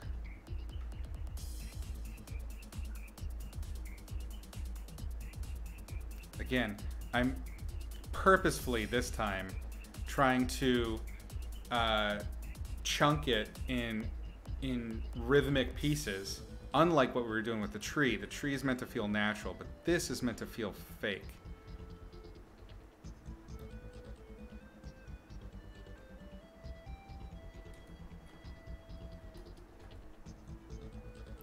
Okay, I do want some part of his fur. The fur's feeling pretty good. Save. I want, looking again at Navigator on the right, the little image, to kind of see where I can pick up more light. Because right now I have this nice halo effect right on his face. but it feels a bit like an island of light. So there's got to be other places where I can pop the light. I know that this fern over here on the right is going to get some, which I have been neglecting terribly. So let's start there. Let's start with the fern, and then let's move back forward and see how we feel. Oh God! Before I do it though, I'm gonna do a quick slight desaturate layer. Save. Let's do color. I'm gonna pick a gray. I need a nice fill brush, and I want to knock back the greens back here just a tad. I mean, I'm painting in now the entirety of the greens, but we're gonna lower the opacity of this just to ease up that desaturation. It doesn't need to be this much.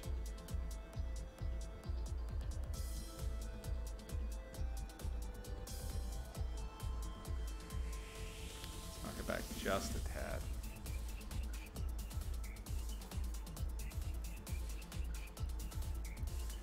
The parts of the greenery in the background that are particularly in shadow, I think can live in a gray tone and not really lose anything here. Let's go ahead and see if we can take this gray into other areas. Parts where the fill light are happening, things like that.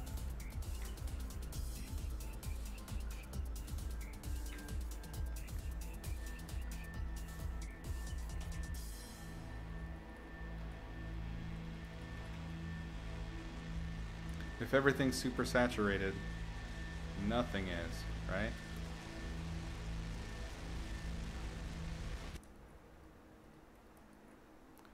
I believe he's got a lot more kind of gray blonde, kind of a dusty blonde in his beard, so we're gonna throw in some grays. Also, maybe some years have passed, you know? Maybe he hasn't seen Leia in a long time. Maybe give him a few whites. He's getting grizzled. It's a Grand Wizard Ewok? Is that a thing? Probably not. I think I'm going to prison over that one. Yeah.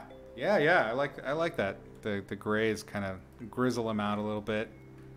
Let's throw a few more in his fur. Let's knock all of the reds back here back, because this is all meant to be in shadow anyway.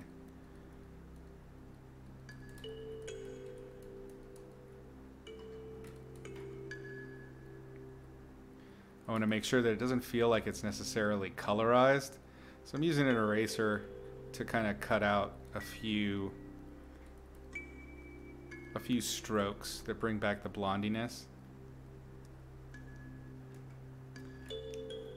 One of the things that can make something feel so colorized is when you go over it in a colorized layer, of course, but you don't account for the stroke shifting. That's what's when the strokes are there and you colorize across a stroke, it makes it feel fake.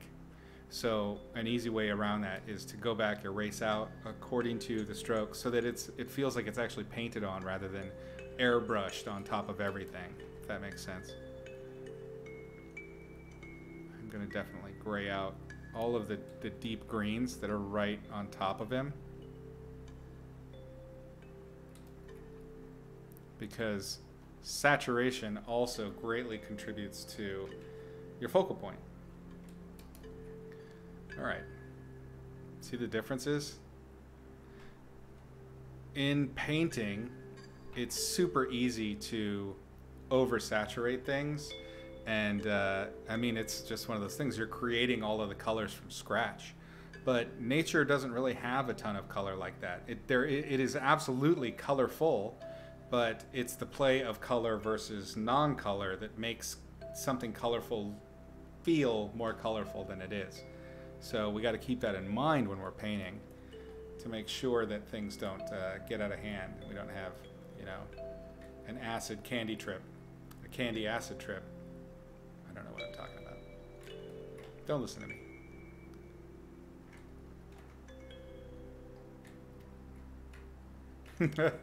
Hey, McGurd.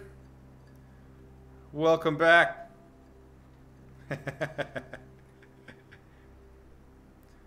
Yep, my layers are a nightmare. I know. Thug likes to point that out on the regular.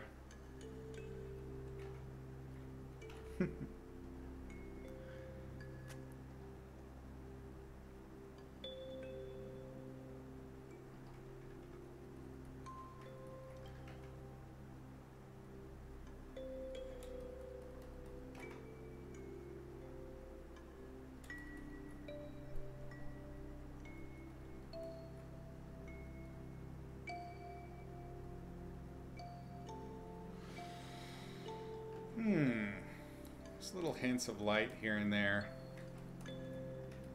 Is the music the spa music right now? I had to throw that in there so it's not all just like epic war music.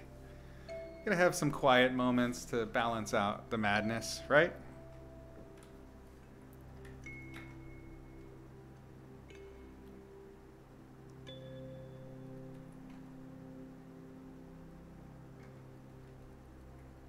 Battle time. Not for Wicket here. For Wicket, the battle's over. Okay?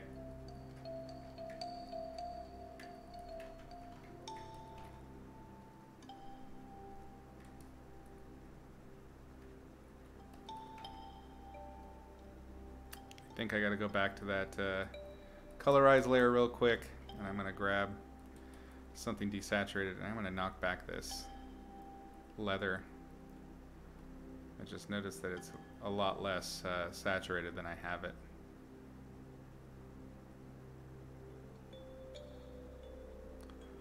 Having little saturated spots are nice, but you don't want it to completely break. Also, I want to make sure that the natural leather that the Ewoks make feels more natural.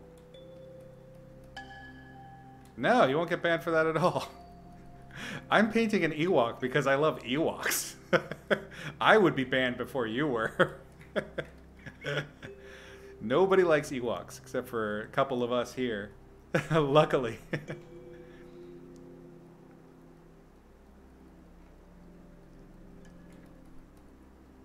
No. If we're talking about like major standing for 80s movies, my movie, Willow. 100%. Willow beats Star Wars times a million. Fight me, bro.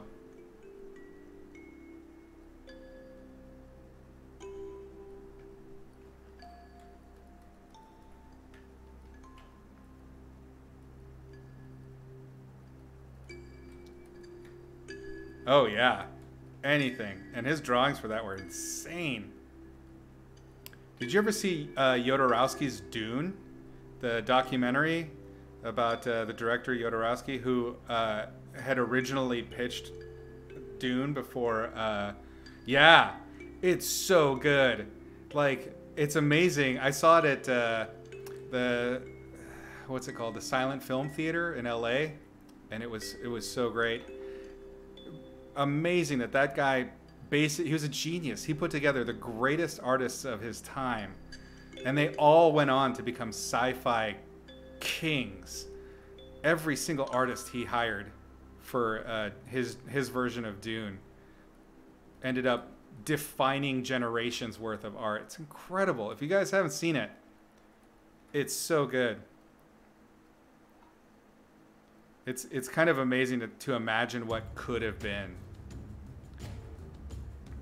Which is interesting, especially considering, like, so they're redoing Dune again right now, right? It's going to be a TV series.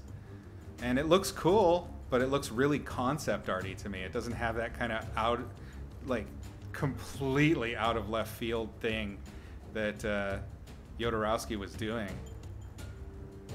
It's definitely a piece of film history right there. The story about him winning over Dolly. Oh, yeah. He got Dolly, that's right. Dolly, Giger, Um, oh God, who was it that was going to play Harkonnen? This is the director, right? Spacing on his name right now.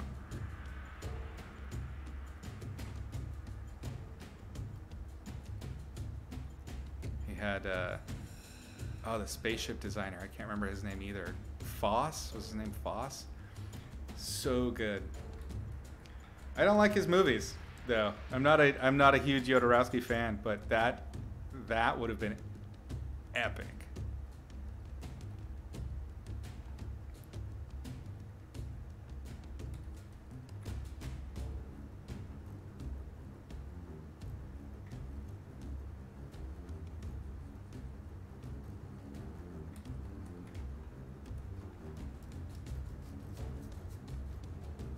I want to get a little hint of the light getting caught in this fur here.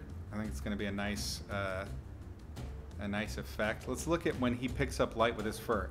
So because this is an interesting thing when we're talking about working with different materials, because the materials that they're using for Wicked's fur are synthetic, they don't play with light the same way that organic materials might. Organic materials tend to have a lot more vivid color. There's subsurface scattering because there's actual skin underneath it. Like if you look at the girl's hair, whoops, if you look at the girl's hair, you look at Leia's hair, how the light plays with real fur or hair versus fake is very interesting. Like the plastics in the fake fur tend to really dull those colors out. So my impulse with painting this would be to go in and hit it with really cool little vibrant spots where the light is kind of penetrating the fur and it looks really rich and beautiful. But the subsurface scattering for something that's more plasticky like this and a little more dull won't have that same effect. So we're going to stick with the gray, kind of like what's going on with his fur up here, where it looks fake.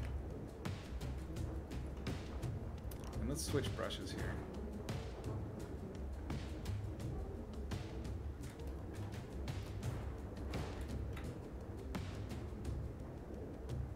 You've seen El Topo and that's it. His movies are, they're really bloody nuts. The one that I saw El Topo, and then I saw the one, something Mountain. Was it Blood Mountain or something like that? It was very weird. Very difficult to watch. I mean, a lot of the symbolism, Holy Mountain, thank you. A lot of the symbolism in it is just kind of like blunt. It didn't really feel poetic to me, if that makes sense. But that's a whole other discussion.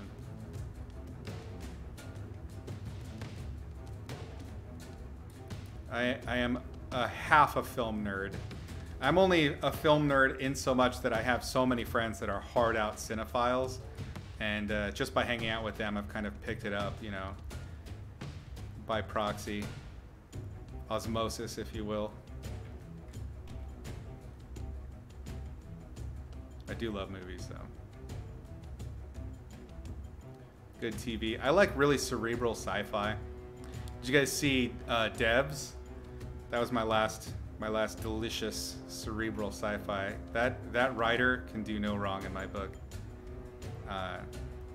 Devs, Ex Machina was that other one he did. Like he's done like a triumvirate of just brilliant sci-fi movies. So damn good. Have I read the Incal? I tried. I didn't like it that much. I also tried to read, what was the other one? Was the Incal the one that they made the movie out of? Forgetting the name of it. They're like delivering a package. I don't know. It's another Mobius book. They were okay. They just didn't grab me. I think those would have been amazing if I had read them in my teens. I think they would have been like game changers for me. And I love The Fifth Element, right? But it's really funny how like the materials that inspire the materials that we tend to love can feel played out when you encounter them after the things that you've witnessed that were inspired by them. Does that make sense? And I have so many things like that where I'm like, I should love this, but it just feels derivative, even though it was the original, right? I have a lot of stuff like that. And Inkal is one of those. I imagine there's probably a word for that in German.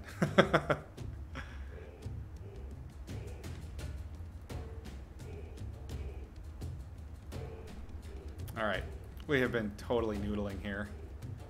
And we got a half an hour or so. So let's get back onto this fern. Let's take a look at some fern ref real quick. None of these are really in focus. Whoops. These guys are. Actually, we'll work with that. You know what we'll do is we'll do these ferns really calligraphically, and I think that might sell the effect. Since the underpainting is essentially there already. So let's grab a nice calligraphic brush. I think, let's try this one to start and see how it feels. There's never its own film. Oh yeah, yeah. Is Maniac the series that was on Netflix? That's the one with Jonah Hill, right? Yeah. Yeah, it was pretty good. I liked it. It reminded me a lot of something else. I'm trying to remember now. It's been a long time since I thought about that.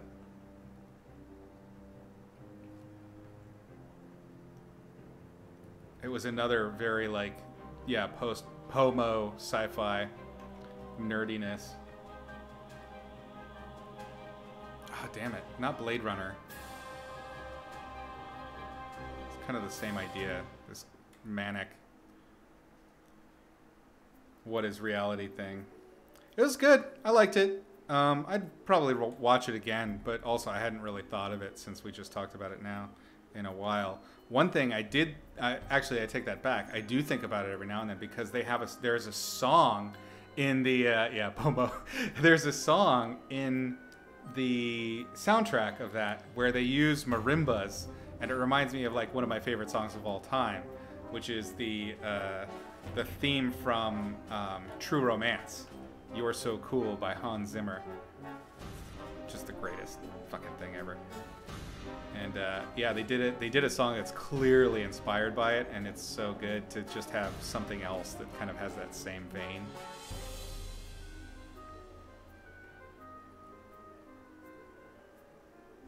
Kind of touches the same nerves. Yeah, y'all should put it on. Not that that guy needs any more money, but that's such a great song.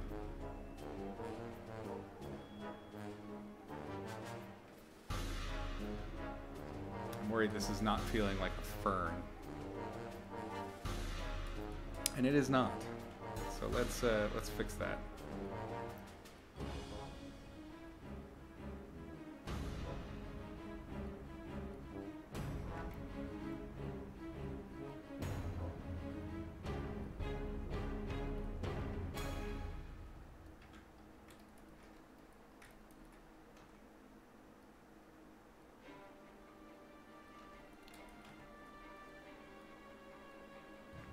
I'm letting these be more sharper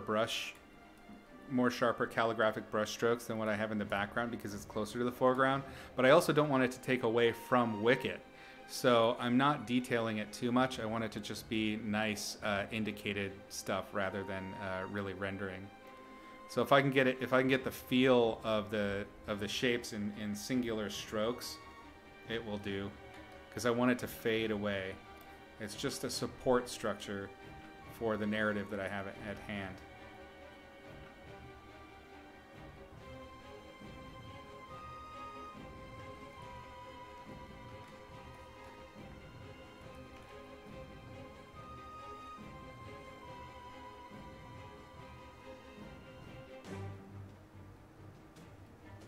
That doesn't mean that you shouldn't give it its due course. I mean, it's a very fine line that we have to that we're playing here of detail versus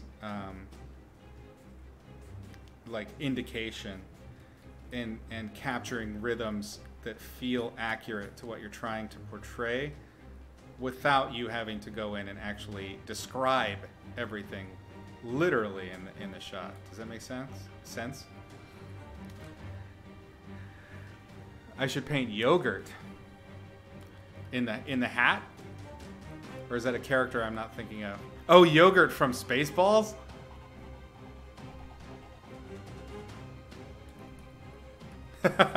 Yeah. Well, as I said, I really, really rarely do fan art. You're seeing, this is like 6 times in my life I've really done this. I really don't paint that much fan art. I much prefer to paint original stuff. So we'll see, maybe.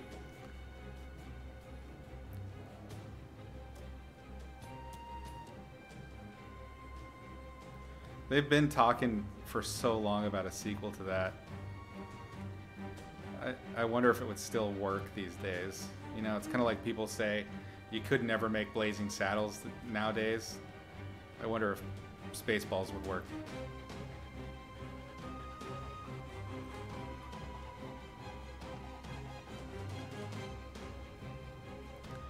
Let's pop this up a little bit.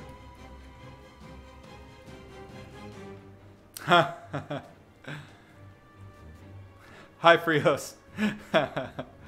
Thanks for joining. Yeah, the Mogwai. So that wasn't really a fan art. It was, but it wasn't. It was an original pitch idea for a new story featuring them, which would have been sort of like a super prequel.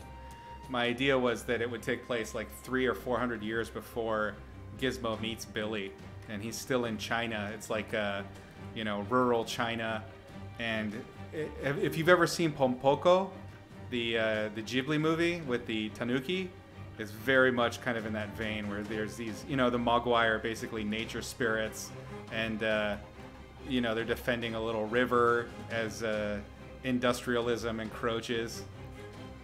Hey, thanks for lurking, Frios. Means a ton to me. I'm glad you're here.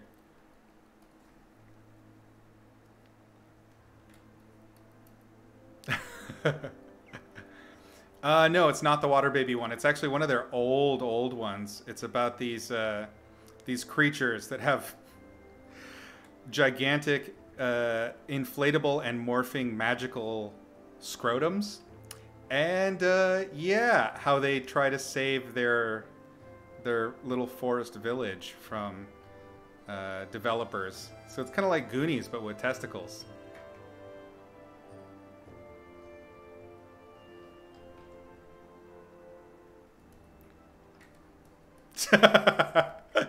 It's not for everyone. I'll be straight up about that. But the premise, I guess you could say Fern Gully is kind of a similar story, right? It's just the idea that nature and these avatars for nature are fighting back. And in my story, it was the Mogwai. So you would see more than just Gizmo. You would see more good Mogwai. And maybe I always liked the premise. So the Gremlins idea comes from, Avatar, totally the same. So the idea for the name for Gremlins comes from the, I think it was World War I, World War II, and the idea that things that were not working, things, machines in particular that wouldn't behave, had gremlins. They were like sprites that would just make things not work right. And I'm sure there's like actually older story to it than that, but that's like the one that I think directly inspired the story. In fact, there's even a character that says it in the first Gremlins movie that tells the story of Gremlins during his time in the war.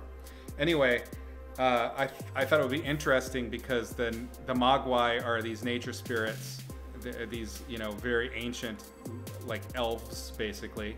And then the Gremlins are the transformed versions of them that are anti-nature, or more like, Saruman. They're turned. The multicolored wizards.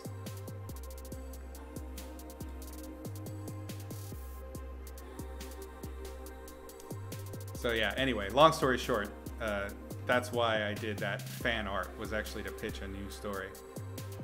I've done that with a couple of 80s movies. I really wanted to do a sequel to Leon, which would have been Matilda the Professional. And I wrote out some ideas for that too.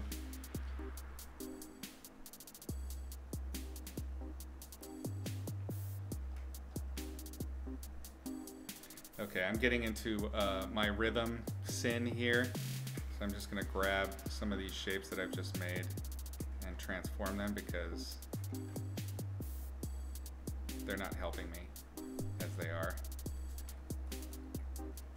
Yeah, I think there was even talk about that. And then I also had an idea for the for a sequel to Kill Bill, which I guess they're considering, or somebody said that they would love to do it. I don't remember the exact news on that. You know what I'm gonna do? I'm gonna get rid of some of these sort of breaks. It's a rhythm I'm just using too much here, where the leaf body is sharply changing direction. If I keep it brushy enough, your eyes should stay on my focal point, my intended focal point, which is my goal here.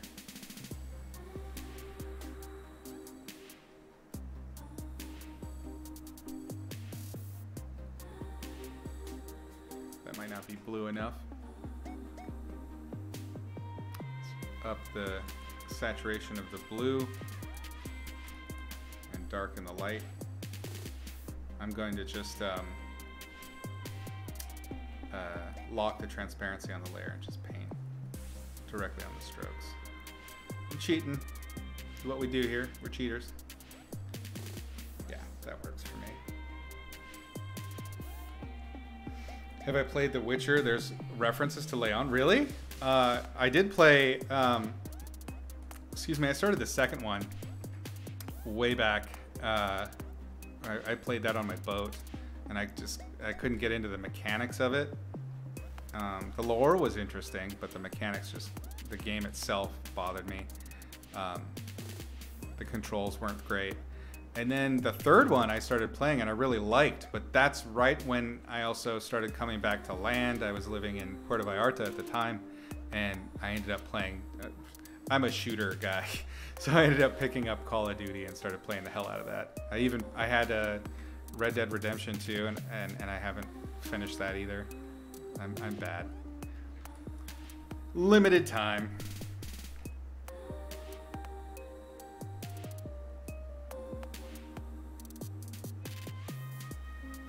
Just gonna leave this as a stroke here and let it fall off.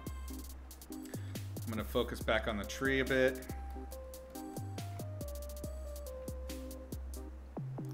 I need something scribbly and narrow. It's a nice little pencil style brush.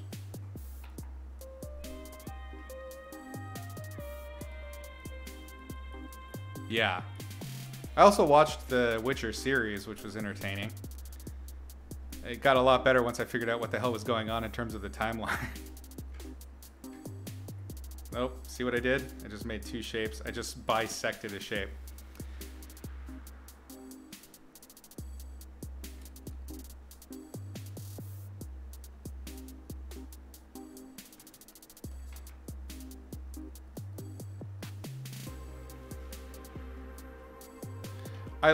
I did like the Witcher show. I wish that they had a bigger budget.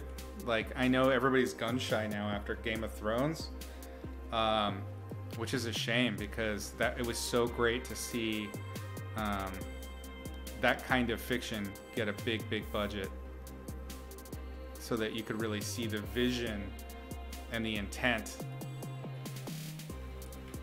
And I can see with Witcher the potential, and there was some really great acting in it too. Some not so great acting also, but really good stuff, and the potential was there. So I think they did get renewed.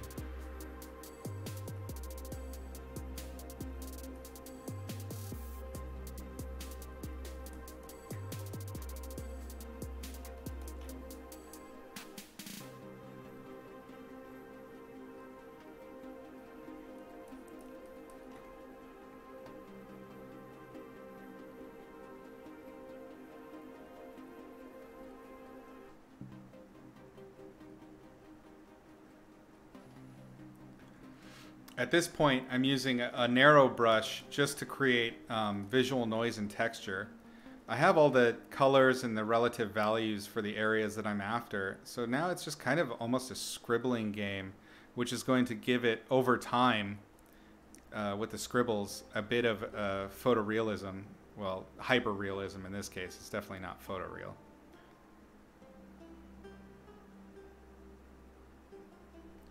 And it just goes to show that the relationship between line and the stroke from paint there is not really that much of a remove. Sometimes it feels like it, like painting and drawing really are two totally different beasts, but in so many ways that is a false dichotomy.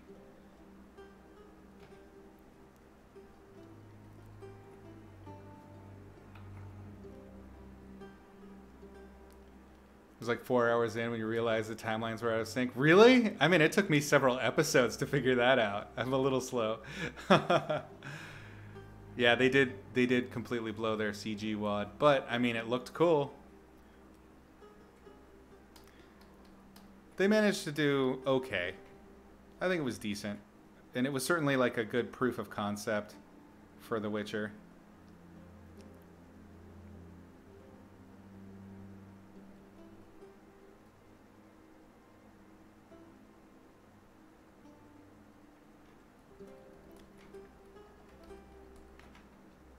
I'm gonna knock this one back again.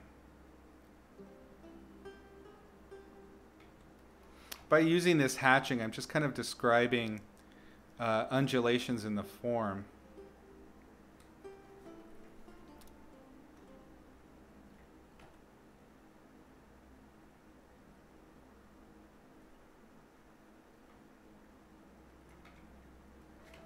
I think right here might be a really cool spot to throw in light from the sun, like a bit of gold.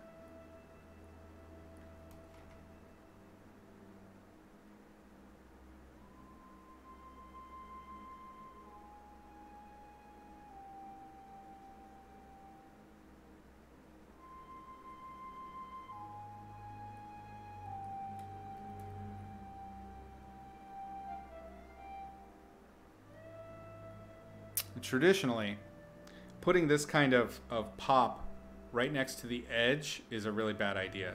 And it may end up being a bad idea for this too. But what I'm hoping to do, the experiment that I'm engaging in here, is to see if it will work as sort of a compositional arrow towards our focal point.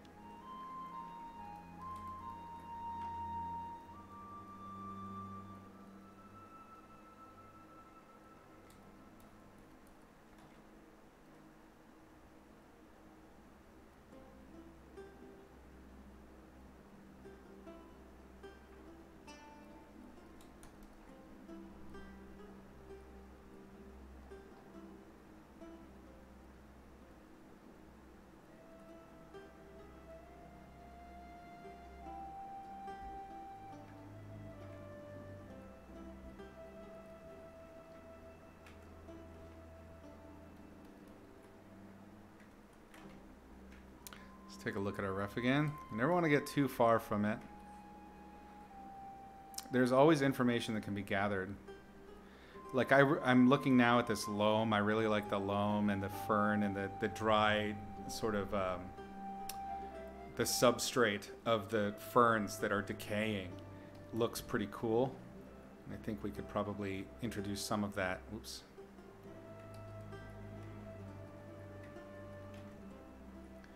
A lot of that'll be on the ground, but I also kind of want to hint at it up in the trees because, or in this tree in particular, because you don't want to have just kind of this barren spot. It needs to feel populated, and the only way you can do that is being mindful of the rhythms of that, of the carpet that we're inventing here. I'm thinking of it as like a shag carpet isn't a bad idea. Just implying little bits of overlap and some chunkiness, ambient occlusion. When it comes to foliage, this is one of the most common shapes that I think that I've drawn and that I see. And that's to take, let's make sure I'm on a different layer. That's to take an object that's overlapping another object, right? So it's creating a little bit of a cast shadow or form shadow on the other one, and just kind of crossing them like this. So it's kind of this A shape. I do it all the time with foliage. You can see my little A's down here. But you see it, I mean, you see it also in these shapes. There's lots of little triangles of overlap. See the little A's everywhere? I mean, you could argue that they're all the letters of the alphabet, which is true. But we're just simplifying, just digging in.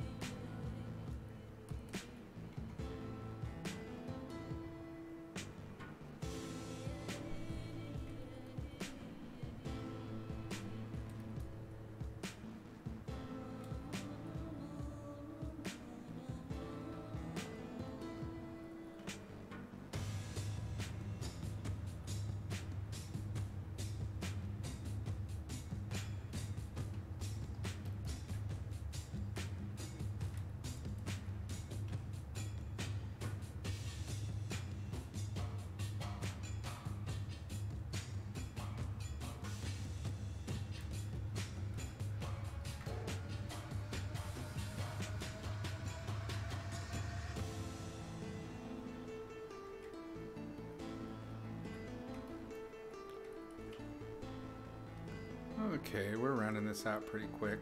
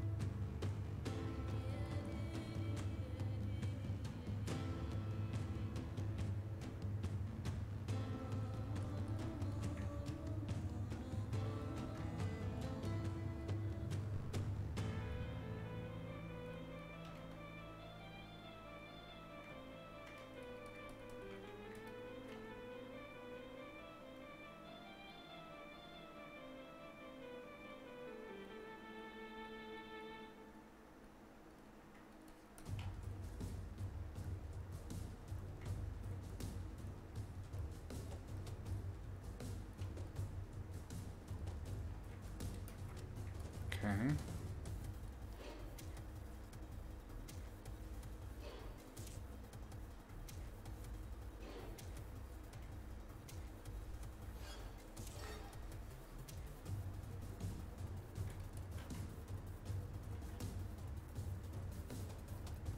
I'm feeling pretty good about the background now. I think it's sufficient. There'll probably be like a last sort of accent pass that'll do to it, but I think it's good enough for now. So let's get back to Wicket, see if we can finish him off.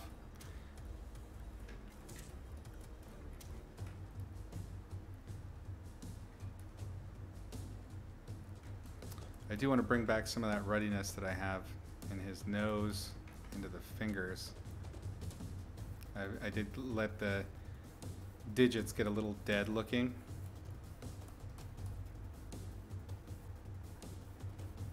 Let's switch brushes again. Maybe his tootsies are a little more grayish, and that's okay.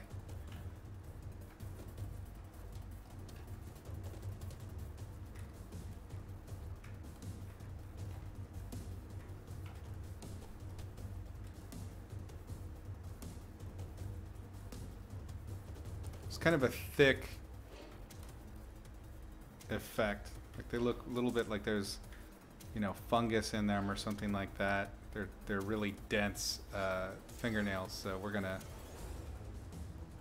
keep that in mind as we do ours.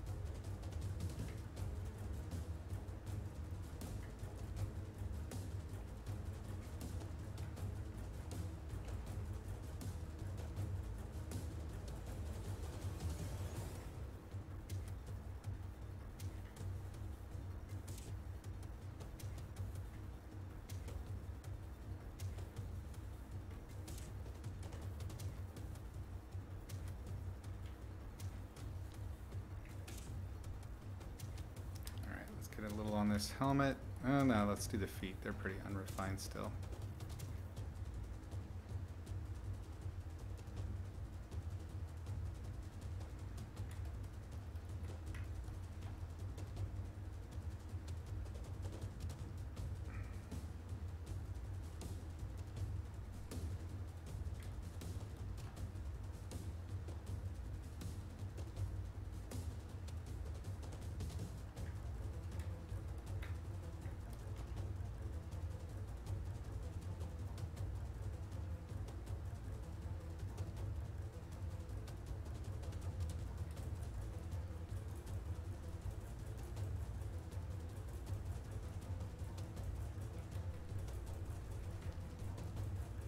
I don't need them to get too detailed, the toes or hand, feet, or whatever the hell it is I'm painting here, because they're, again, I'm supplying them as details that help support the narrative, but all the narrative is happening in the focal point, and that's where all of the big stuff needs to happen.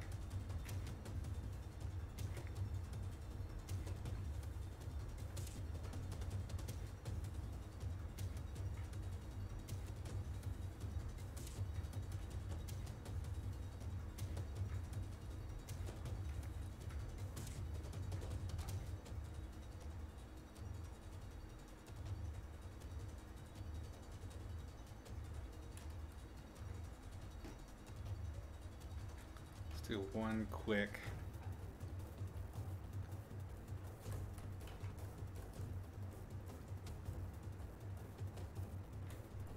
Yeah. It's good enough.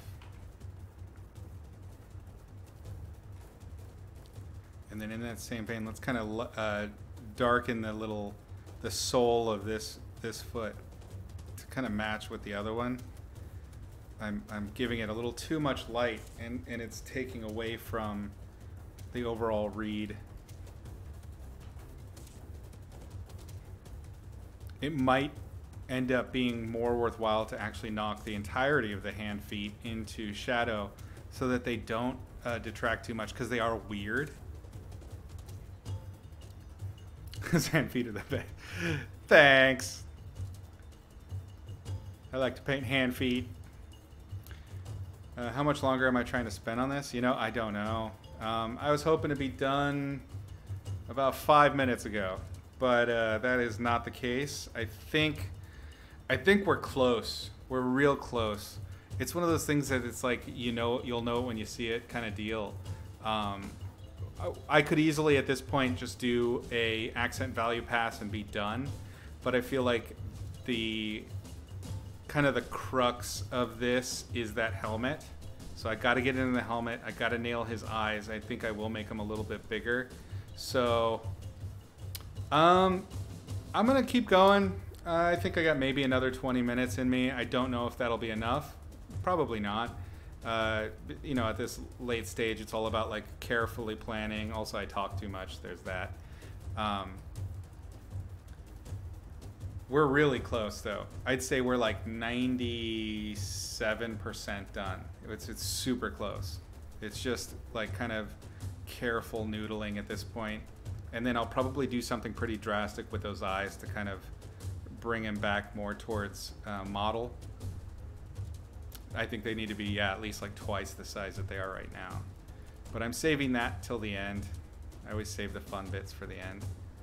Let's take a look at that helmet. Yeah, it's just wrapping up. I mean, that's usually how it goes. I try to save the finish up. I always like it to be, you know, the big struggle is just figuring out the meat of the problems, and then I try to save all of that detailing, like that last minute sexy stuff, for like the last 30% of a painting. And I also like to try to get it done quickly, so it has, you know, have you ever done a piece where like you've drawn something, you drew a sketch, and the sketch was dynamite, or like it was interesting, there was some motion into it that was really great, and then after you painted it, it just died, like it went really dull, all the life went out of it. That's one of the ways that I try to tackle that dullness, is I limit that the finishing moves. I try to get them done quickly and vibrantly, so that they have that sketchy quality, and it brings back what was lost. Because yeah, it gets really stiff. So that's generally how I approach this. So even though it seems like, you know, we're coming into the last stretch, I've only got a few % left to go to finish this thing out. Actually, that will I generally try to make that my fastest part of the project, and that's to like just whip in these you know, filled with life strokes and these big moments and the colors, and that's when I like to take big risks, is right there at the end, to see what I can get away with, and if it'll keep that vividness, that sketchy kind of feel.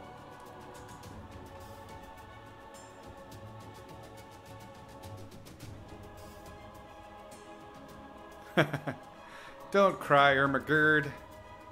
Oh, saying of which, that's the next step. So I spent the weekend making badges, and I got to make emojis next. I have really no idea what to do for that. Or not emojis, I'm sorry, emotes. Got to use the right word.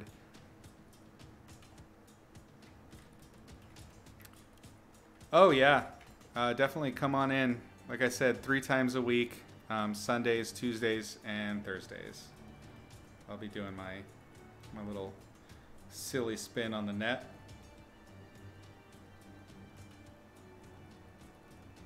I may need to take this into the next session. I don't know. Maybe not. I'd like to get started on my big project. The sooner the better. But like I said, I have a whole bunch of these rando sketches that I started and never finished. So we got plenty of content.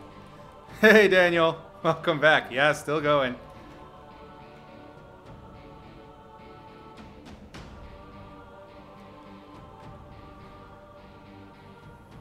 Just having fun painting some little fuzz monsters.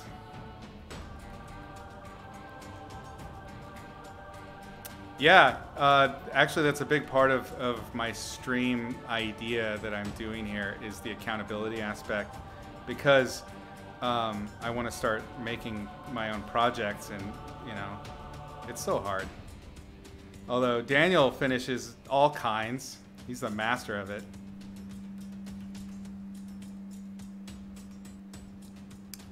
Hey, no worries.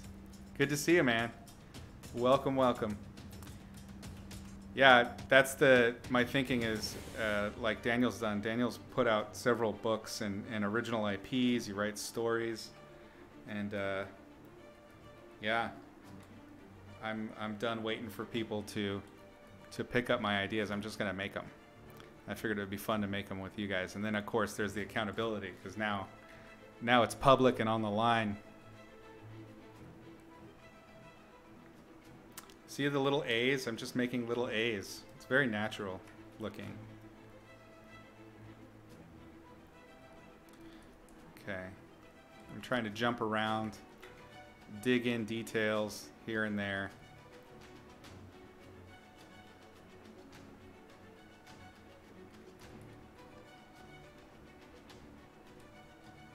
Exactly. I mean, my hope isn't even so much. I've given up on getting projects picked up because I've done, you know, for so long I've been playing by the rules. You know, like you got to write a screenplay, you got to do this, you got to do that, and I've been doing that, and it's just it's a slog, man, doing things the right way. So I'm just gonna do it. I'm just gonna make shit. I'm not gonna ask for permission anymore. So I'm excited to get started. Of course, it's as you well know, it's super tough to start to put out new stuff because it's hard to get the following on it. But you've done such a good job, especially on Instagram, getting a mass following. That's my upcoming struggle, is to just kind of get people to get behind what I'm trying to do.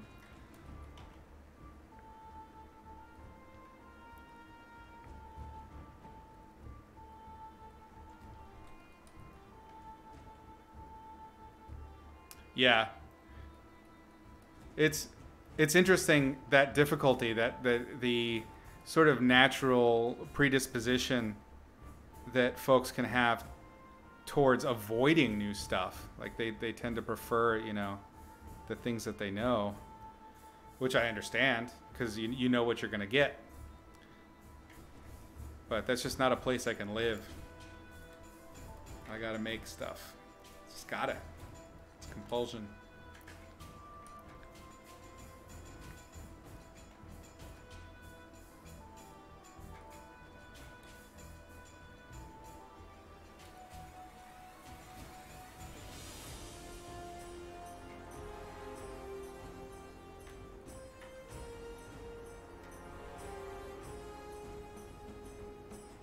I'm going to carry this fold up through to kind of imply the tension of the stitches going in here.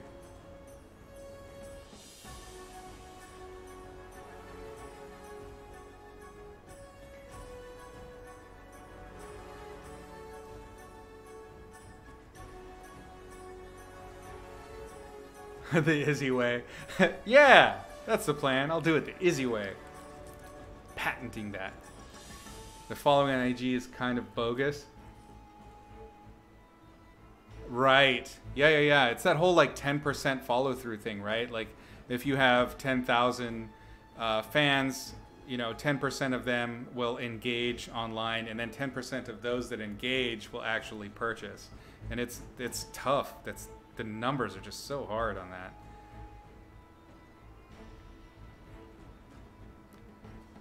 One of the things that infuriates me about concept art is that so much of it is just aping on stuff we've seen.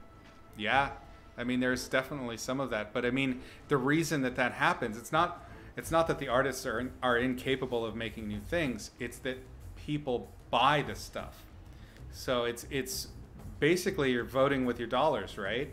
And the fact is that one thing tends to sell, and that's this familiarity. Familiarity really sells. Really? That was your experience with this last book, Daniel, that you didn't get a bunch of backers on it? That's a shock.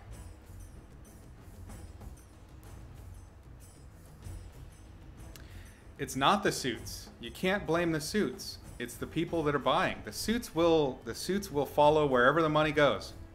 That's just true. My mustache is just gross. Anyway, wherever money goes, they'll go. So if you're going to push for something, I mean, look at all these examples lately of boycotts and things like that. The companies will bend because they want your money. They don't care about anything else. So it's not that they have a visual vision that they want to, or an explicit visual vision that they're looking to follow. It's just that that's where the money is. So it's really actually our fault. Which sucks to hear, I know. It's so tempting to go for what you know. We gotta check her helmet again. Okay, so it's just sort of like a weird mess. We don't have I mean, I'm sure there's like really detailed photos for cosplayers and things like that, but I didn't look up any of that. This was just like a lark at the time.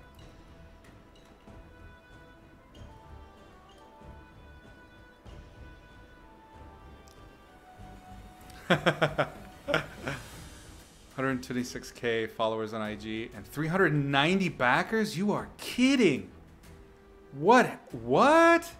Man, we got to talk about that. I'm so curious about your experience. Wow.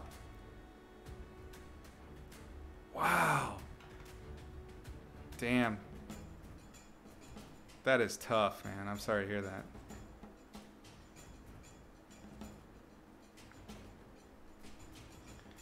My experience in general has been I am just supremely bad at knowing what people want. So when I make new stuff, I make stuff that tickles me just fine, but it doesn't tend to sell.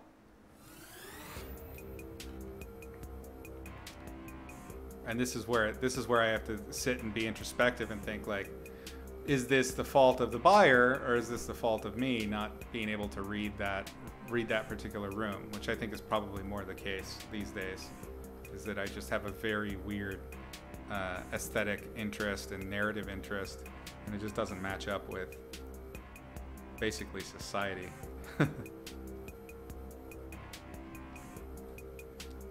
Hell yeah, weird shit.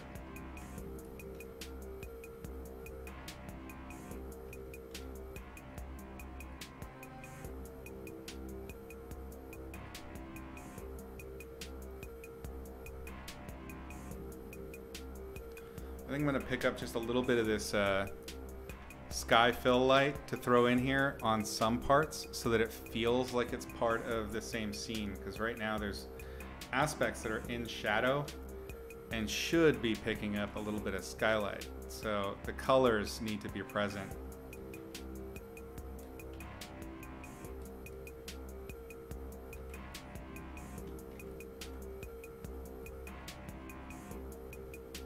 But again, don't let the fill light dominate if the base material doesn't actually allow for that. You just want to hint at it instead.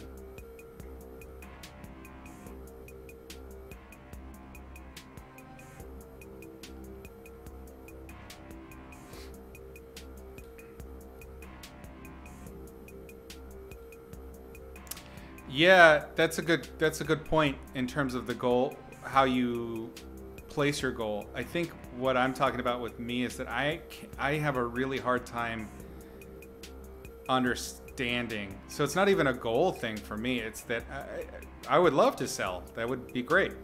I just don't. I struggle to fathom what other people like. A lot of the things that are sort of cool, I think are kind of passing cool rather than deeply cool. But that's just personal opinion, you know?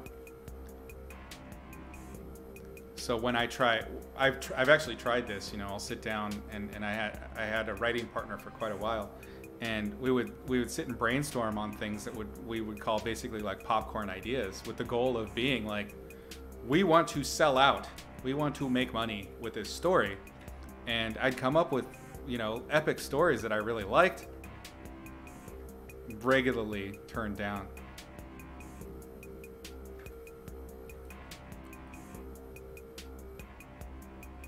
I think that's okay though. I think that there's room for different stuff out there, and I think that's one of the things that's really drawn me to Twitch as of late, is that I feel like this is a place where I can do what I want to do, tell the stories I want to tell, and you know, maybe find an audience that'll fit what I'm after rather than the other way around, because I haven't had much luck with that.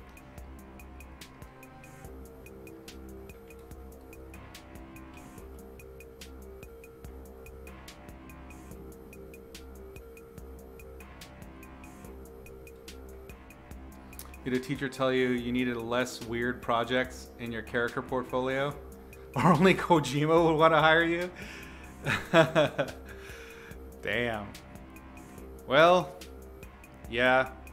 Those are different things too. I mean, if you are looking to be hired to be a concept artist's job is very specific. You are answering aesthetic problems. You are solving aesthetic problems for an IP that is usually art directed by somebody else, usually creative directed by a totally different person. And your responsibility then is to try to find a way to be a problem solver rather than an originator of new stories and things like that, which I enjoyed doing as a concept artist. I really like that challenge of problem solving, but they're very different beasts.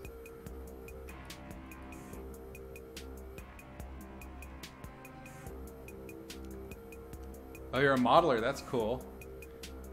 I'm trying to teach myself 3D. That's a whole... Whew! That's a different loaf of bread, my friend. That is tough. It is the same way. Generally, yeah. Yeah, Daniel, it sounds like we're actually we're cut from the same cloth there. Like, it's just the stuff that really flies just doesn't usually grab me. I like really challenging things, really out there.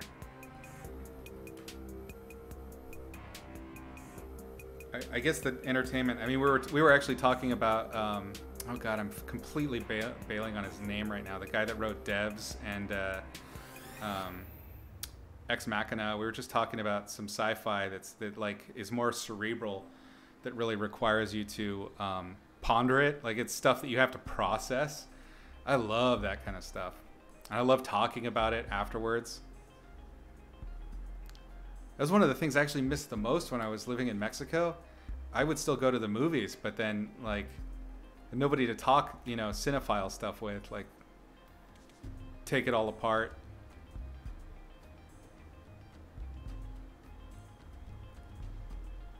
At this point, I'm just inventing elements. I really don't know what this looks like.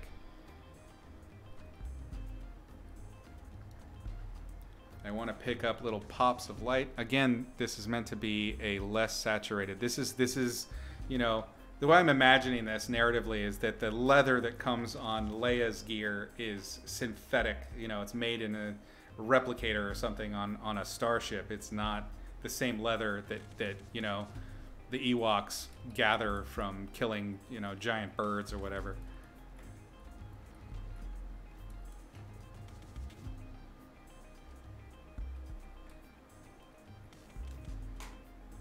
You're just picking concepts that you liked. Just keep, I mean, I think it's a good idea when you're talking about portfolio work is to have two portfolios, a portfolio of stuff that you love and a portfolio of stuff that answers the questions. And then if it's a place where they have imagination and they can see what you might have to offer as a outside the box thinker, you got the book to show it. If they're looking for somebody that's going to be a problem solver of very specific things and just answer these questions, you got the book for it. It's a win-win. That's basically kind of how I went. I started out with my original portfolio leaving school was very weird. And I mean, to the point where I had some very unusual interviews as a result, where they were like, what in the hell? I found personally that those tended to be the people most excited and like we would have something to talk about during the interview because I painted something so ridiculous and over the top, and they were just mystified by it. But I mean, that didn't work for everyone. The way I justified it to myself was I decided that, okay, they didn't like the crazy stuff I do. This was just a litmus test. They can't handle what I'm all about, right? So that's how, you know, that's when I was drinking wine and crying in the bathtub. That's how I got out of it, right? But to be fair on the IG front, I didn't understand how IG changed. Yeah, I guess their algorithm or logarithms or whatever, my hair is being crazy, they're different now, right? Like, I had a friend explaining that to me this last year, and I guess I have just been pooping the bed on that. I'm not, I am terrible at working the algorithm for social media. Ugh. So frustrating. Oh, right. I was going to see, this is what happens. I just start blabbing. Are we on time?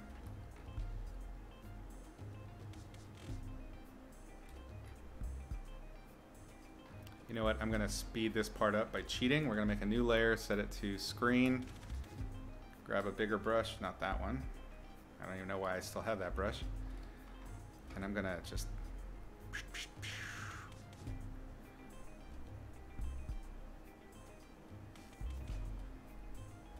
Too bright. Remember, when you're doing screen, it's got to be a dark color, and when you're doing multiply, it's got to be a light color.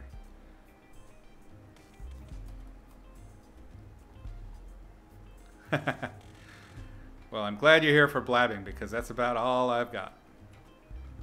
Loads of blab. He's a talker.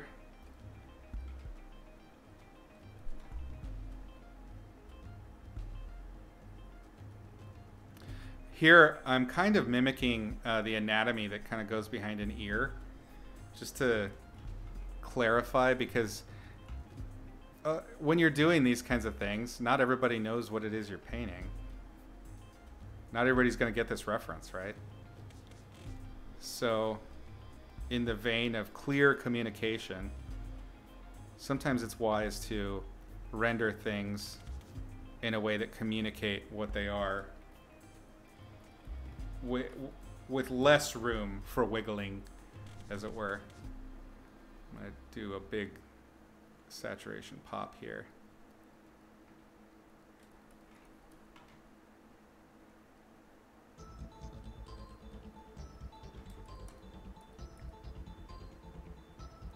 You gain most of your following by doing random little sketches and process. I really need to focus more on quality. Really? Wow. The finish thing never really did work for me. I noticed for sure that the ones that were picking up big numbers and doing it quickly were ones that were artists doing process stuff like you. Who's another one I'm thinking of? Naomi. Just churning awesome sketches. That brush stuff you've been doing is just kick ass, man. You've been doing that for a long time though, right? Like a brush, straight to brush, figurative stuff with lots of cool filigree and decor. I love that stuff. Can't post too often. What? See, this is why I suck at this. None of this makes sense to me at all.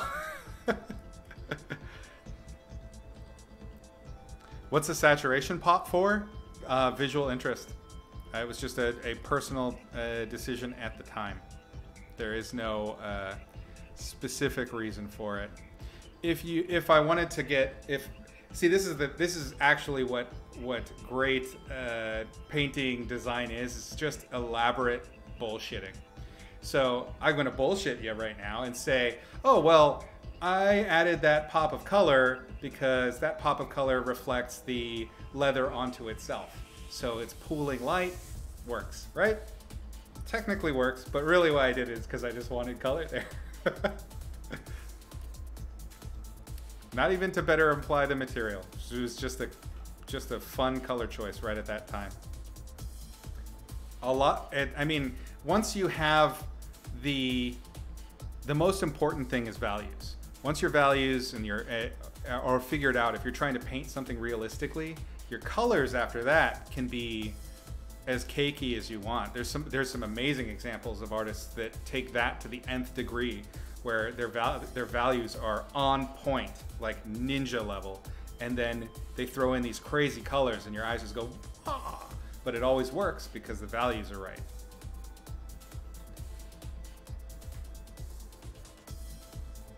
Don't post more than once a day. Okay, well that's good to know. Thanks for that tip. There's so much stuff I don't know. Damn. I did for a while post every day. I think it was after I talked with Pete, and he was talking about how he A/B tests, Peter Hahn, how he A/B tests his concepts, because I was complaining to him about how it sucks that I can't figure out what people like, and he said that what he does is he just puts out stuff, and things that get more likes, he just draws more of that, which makes tons of sense, but it's just not something I've ever been good at. I want to imply some stitching here. So I'm going to make a sharper break.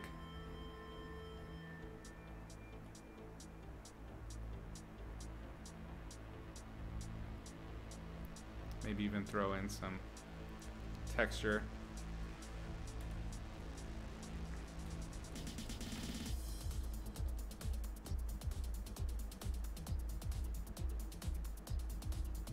I grab that for no reason orange that I had there. So on this last lesson that I just put in the can today, a lot of what I'm doing with it is sort of more fantasy stylization and using colors to punch the fantasy aspect. So I was painting a forest and taking really out there colors and throwing them in there for little accent colors to make it pop. And it was all about how to use simultaneous contrast with color to manipulate your viewer, basically giving them literal, in a sense, eye candy, in a very non-morbid sense, hopefully.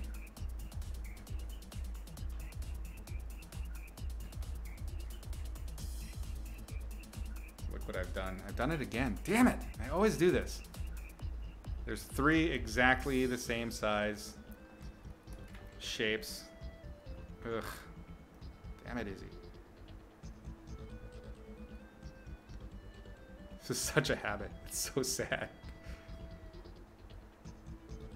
I'm gonna bring this one down and just connect it all here. One big stroke. See, this is what I'm talking about with the with trying to be more calligraphic and loose in the last stage rather than just in the beginning stage.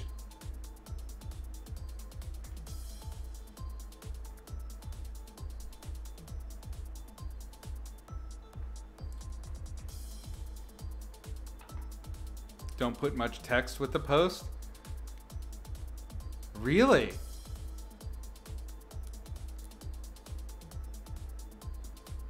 Yeah, I'm definitely more like emotion driven. Like that's the kind of visuals that I like to convey. Yeah, we're very similar in that front. Like I just prefer the capturing an emotional moment or some kind of emotional intimacy is like, that's my favorite stuff to paint.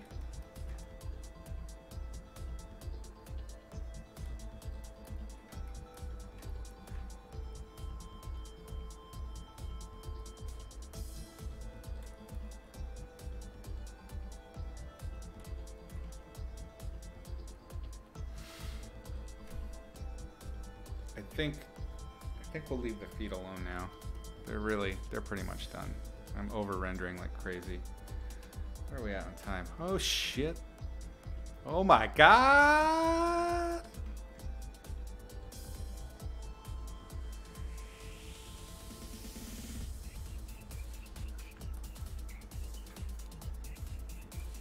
So much talkie-talkie.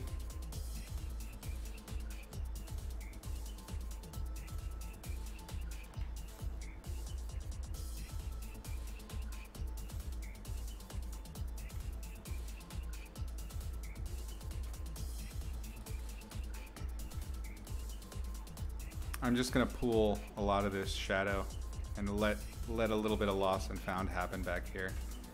Because one, it's nice and mysterious, and two, I don't want to be accountable for figuring out all of these details I just don't know.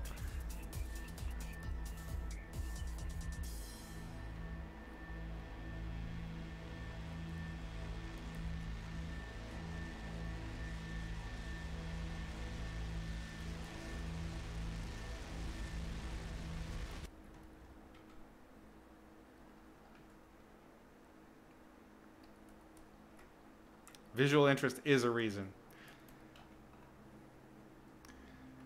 This brim is wrong. Okay, so this is actually something that I run into pretty regular, and I've seen it happen with others. So let's cover it real quick. And that is specifically with hats, but any kind of ellipsoid object, you can lose your ellipse really easily in the painting. So it's a good idea to try and find it after you've done your painting. God damn. It's close enough. And we can see what happened to my ellipse here.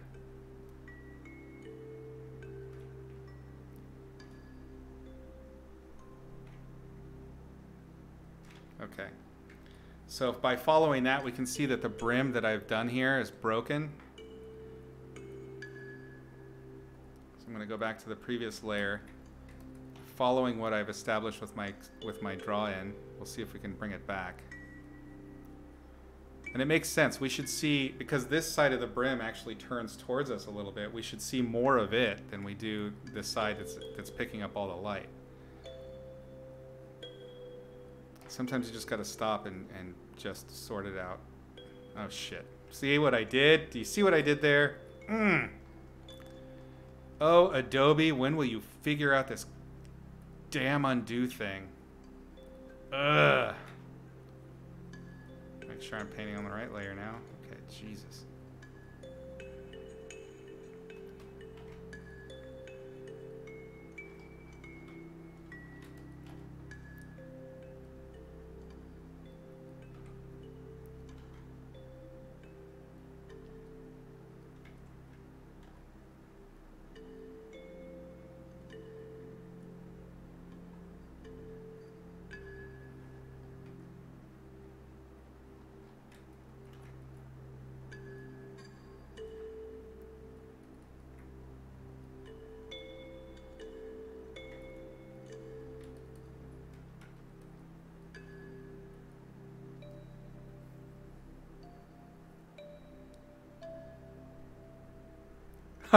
You went to school with her? That's awesome. How cool. So random. Oh, Los Angeles. Adobe needs an ellipse tool? They do.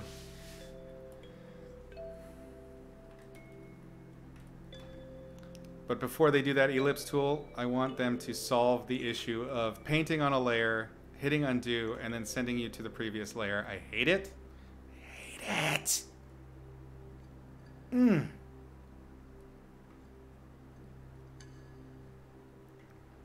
Okay, now we're gonna... Is it the same color? Oh shit, I don't see... Oh, it is. Oh. Okay.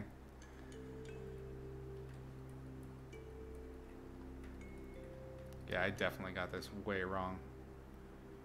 This should be more like that and shadow.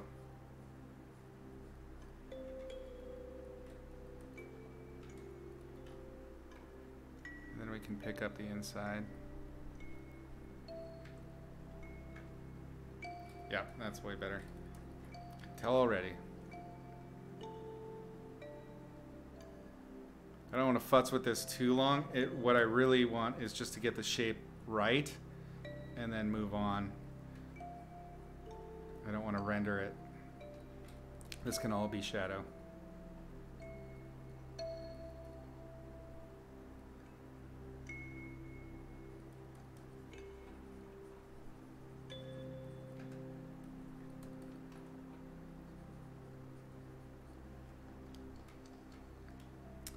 Might be too dark, so let's imply the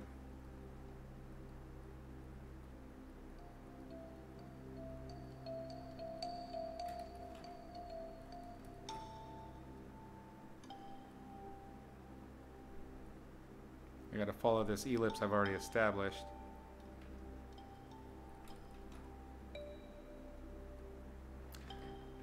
Just implying the edge is enough, I think. Oh, it was in NorCal. Okay. Yeah. They must have done like a casting call right nearby. Oh. It is the worst, that undo thing. Alright, so we turn this off. Go back to our painting. Get scribbly again.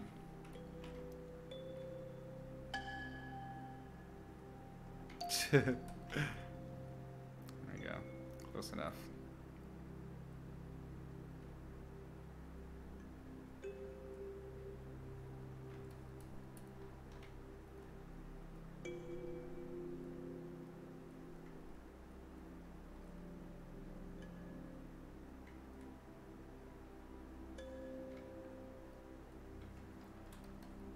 Okay. Shortcut time. Let's just capture the sharpened edge rather than rendering everything out. Let's take a look at the brightness we have here. So that's 70%, even less. We can pop this up about there.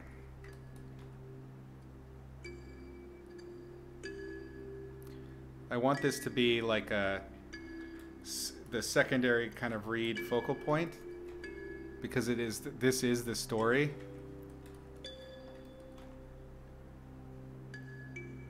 So the face has to be nice and detailed, and I'd like to have some really good sharp speculars on this.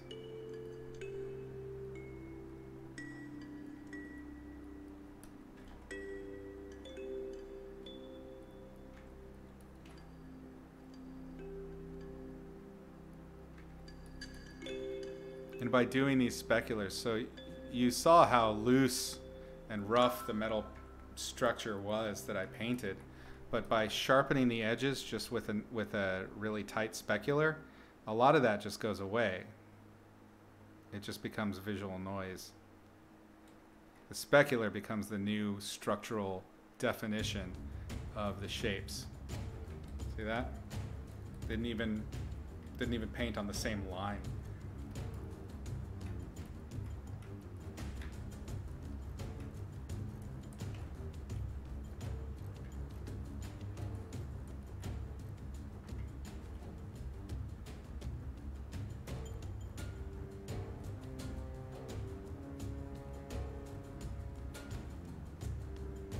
I like to indicate pitting on the edges of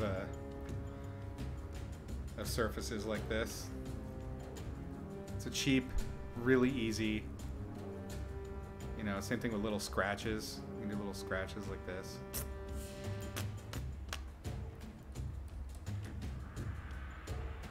Just reads as cool detail, and it requires minimal to no effort. This is another reason why I save this stuff for the end.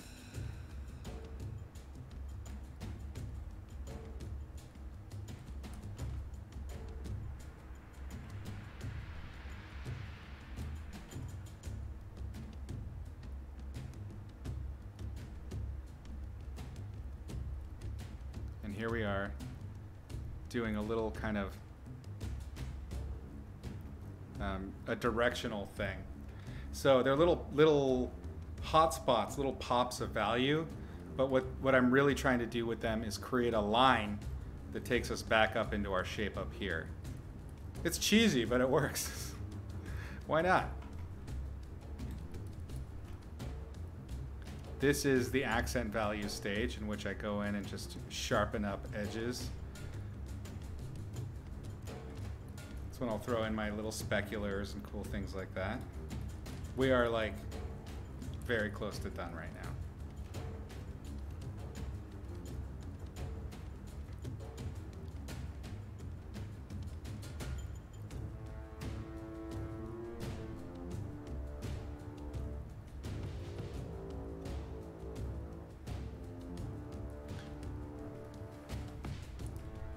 And my thinking here is to be brutally uncaring with my strokes. And it's the same the idea is to have that same kind of carelessness, the carefreeness that you have when you're doing your initial sketch, because the life is in these strokes.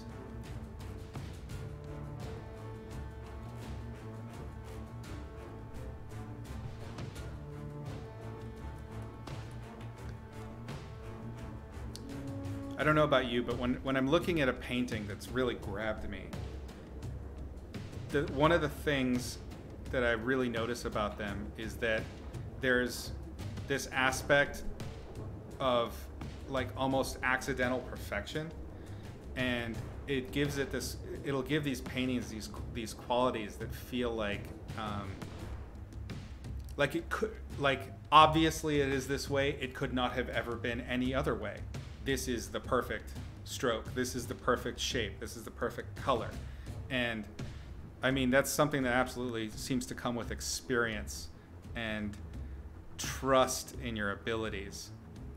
And so me doing this kind of like laissez-faire, incorrect word, but funny, approach to these strokes at the end is kind of like a fake it till you make it approach. And I gotta say, it does seem to work sometimes. Every now and then you get lucky.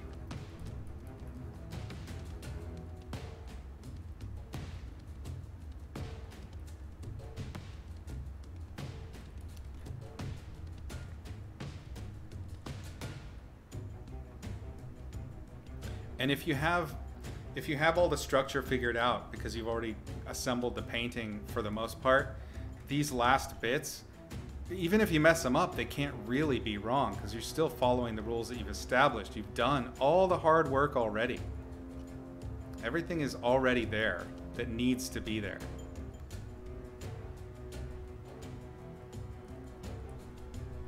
All right, let's sort out this eye thing, and I think we're done.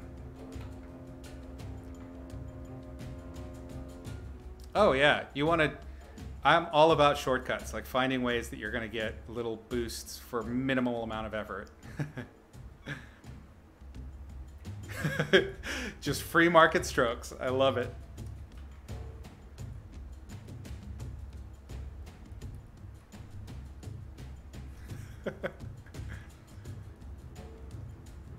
My viewers are smarter than the average bear.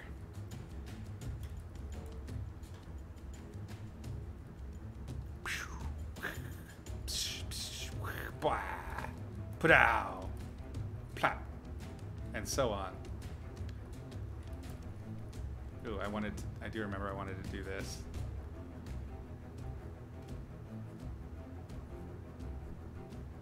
I wanted to just a little quick implied overlap with these twigs. Might be too much, but a little bit. That works.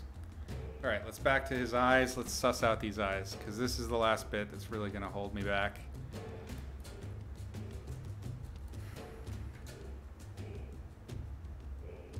So what was the agreement? They just need to be bigger, right? Bigger, and I'm going to try and deaden them out a little bit, because they're a little too animated, I guess, is the word. Which is something I'm pretty consistently guilty of.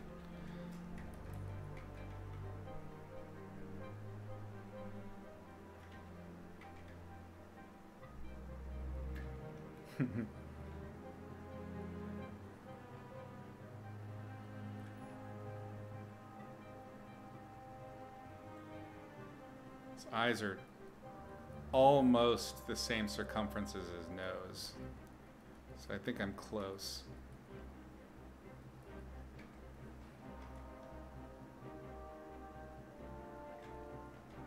Now is where you get to see the real amusing aspect of being able to watch me paint, is the faces I make when I'm painting faces.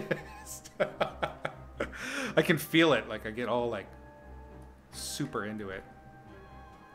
I make the faces.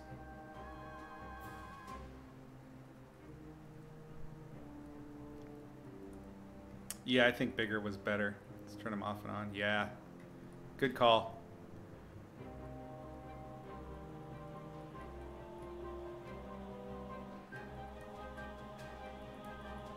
Let's see. He does have pretty strong speculars, but there is a dullness. It almost looks like bowling ball laminate or something, which gives it an alien quality, I think. Like, this one doesn't seem to have it as much. Maybe it's just the direction of the light. But these feel like little tiny bowling balls to me. So that would mean kind of a waxiness that I need to capture. So we might have to knock back the pupils altogether, I think. And count on the eyelids maybe to sell the emotion that we're after.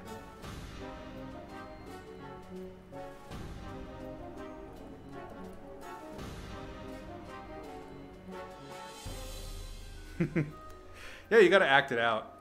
It's weird. Like, I feel like I can better paint expressions if I can feel it on my face. Like, I can translate that feeling directly into line. It's a weird. I can't explain it. It's just, it is a thing, and I do it a lot. Oh boy, fingertips are hurting. Definitely getting close to time to take a break.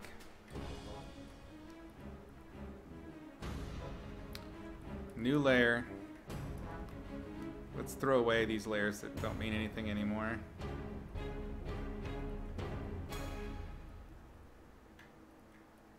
My perfect ellipse. Scroll back up. New layer. Wait, I already did a new layer. I did already do a new layer. You silly Billy. Okay. Let's dull these out. Get rid of some of that animated expression, which is very much...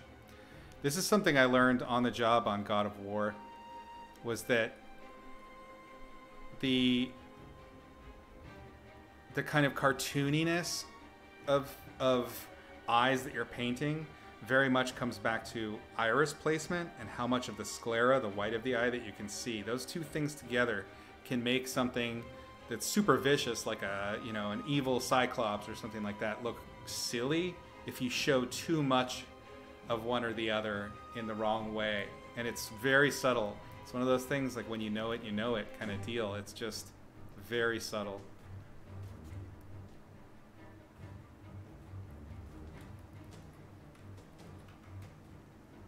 I think what I'm going to do is imply iris without getting too hard into the pupil like I had it.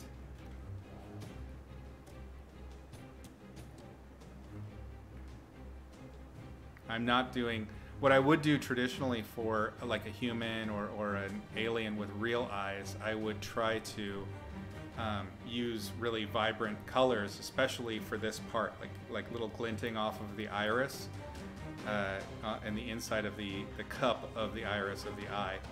And in this case, I'm using a dull color, and that's part of the allowing the costume to kind of come through a little bit, the slight fakiness. And I think part of my thinking here for this is that it's like practical effects versus CGI, right? There's this, of course, practical effects have kind of a campiness to them. You can kind of see the jitter of them, and you can see the movement underneath. And I mean, they're so much better now than they used to be, but there's something endearing about that fakeness that makes it feel more real.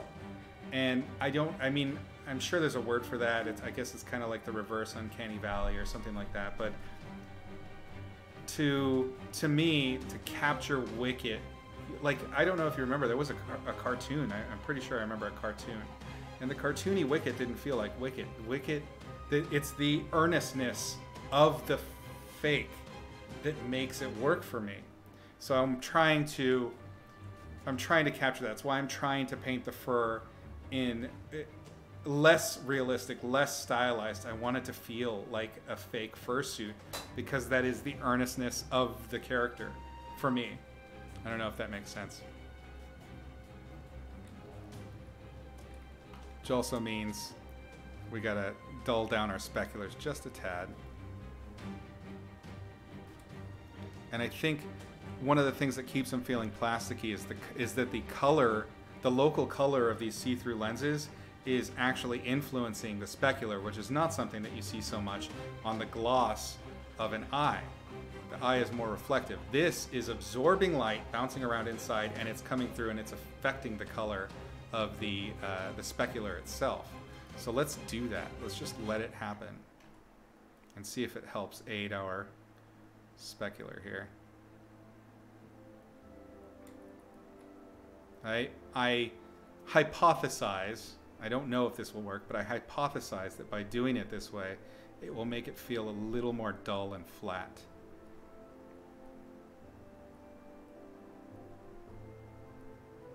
I will still do a sharp specular there that's the reflection of the light source, because they are sharp there, but the color and the drop off of it are totally affecting the feel of it.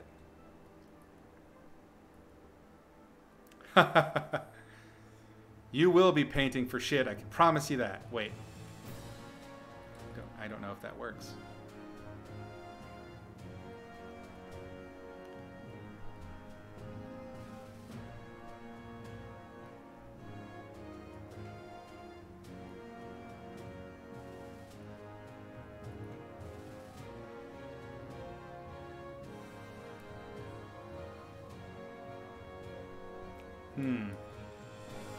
Yeah, they don't really have eyelids. They're almost like these... That's like the scariest image. That is the shit of nightmares.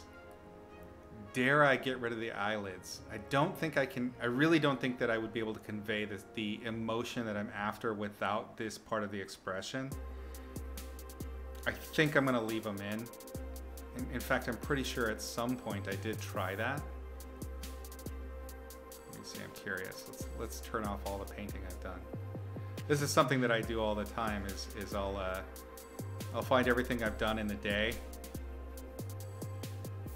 I think where did we start? We started here. No, that's part of it too. Yep. Okay, so everything is here up. We're gonna group it. Control G. Turn on the visibility on all of that goodness. Alright, turn it off and turn it on. So we can see what was lost and what was gained. Pretty big difference, huh? Lots of light has been added. We rounded out the forms with the skylight. That made a huge difference. And then by choosing to hug the character with the root system, it kind of gives it a little bit of a safe space feel. So he's lonely, but in a safe space maybe. Anyway, so let's turn these off. Let's take, yeah, see, I did have kind of a more like Yorkie eyes, like little dead eyes, like a Yorkie. You heard me say it. I ain't taking it back. Yeah, see here I was leaning really hard on tears, and I wanted to, I felt like that was too easy. It's too obvious. I needed something that had a softer impact.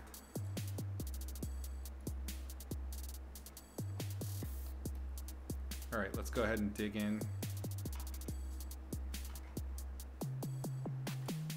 I think I'm gonna leave it that kind of peachy color, because again, what we're doing now is we're developing speculars on a plasticky surface rather than eyeballs, which was the sin I was committing earlier. Bloody hell. Hate that shit.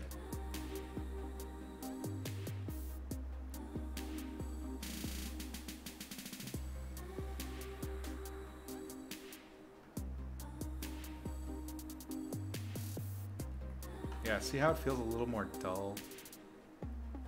Part of that is really softening part of the specular. That one doesn't even need to be there, to be honest. Light isn't hitting that. I'll knock that back down.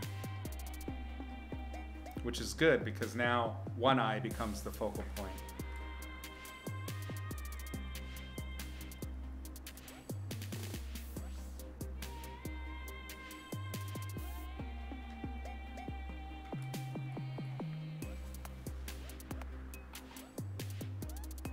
But if you went with the tier because it's more obvious, more folks would get it and then get more likes.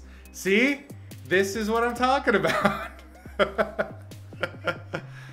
I mean, I'm kind of implying that he's got wet lashes. I mean, right? Isn't that enough? Isn't that enough? For Christ's sake. So you're making me question my whole...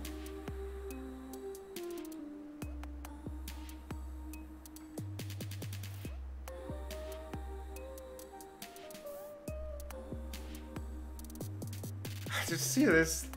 Too much. It's too much. All right, I'll give you more tiers there, but I'm gonna get rid of them here. How about that? Yeah, yeah.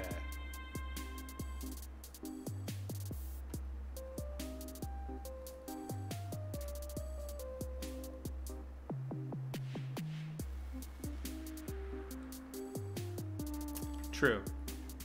It's a good point.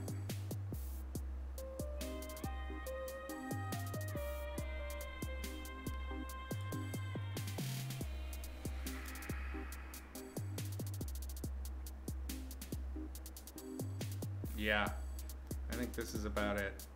We're pretty much there. Let me do some final values right here. Oh, too much.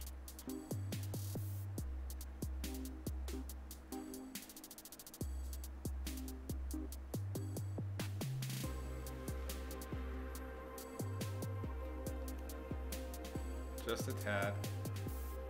Maybe a little hint of that blue.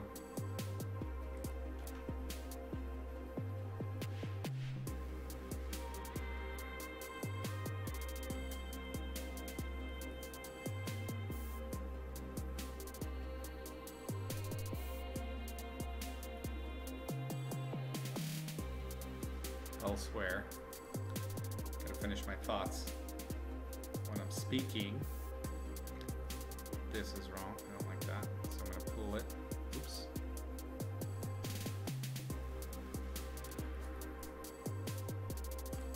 Little bit of whisker overlap.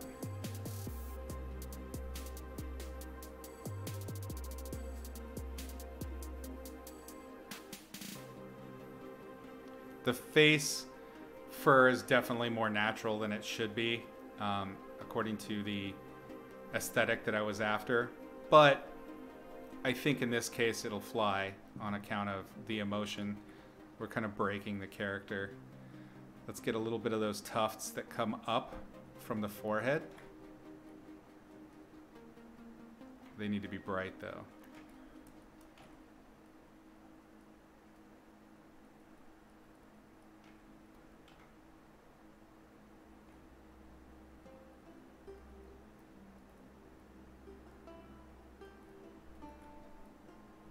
I think that those little tufts kind of give him a youthful quality.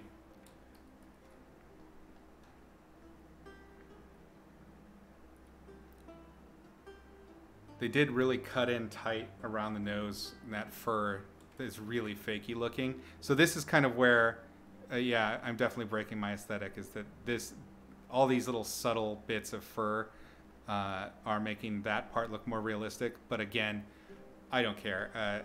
The emotion is what I'm after there.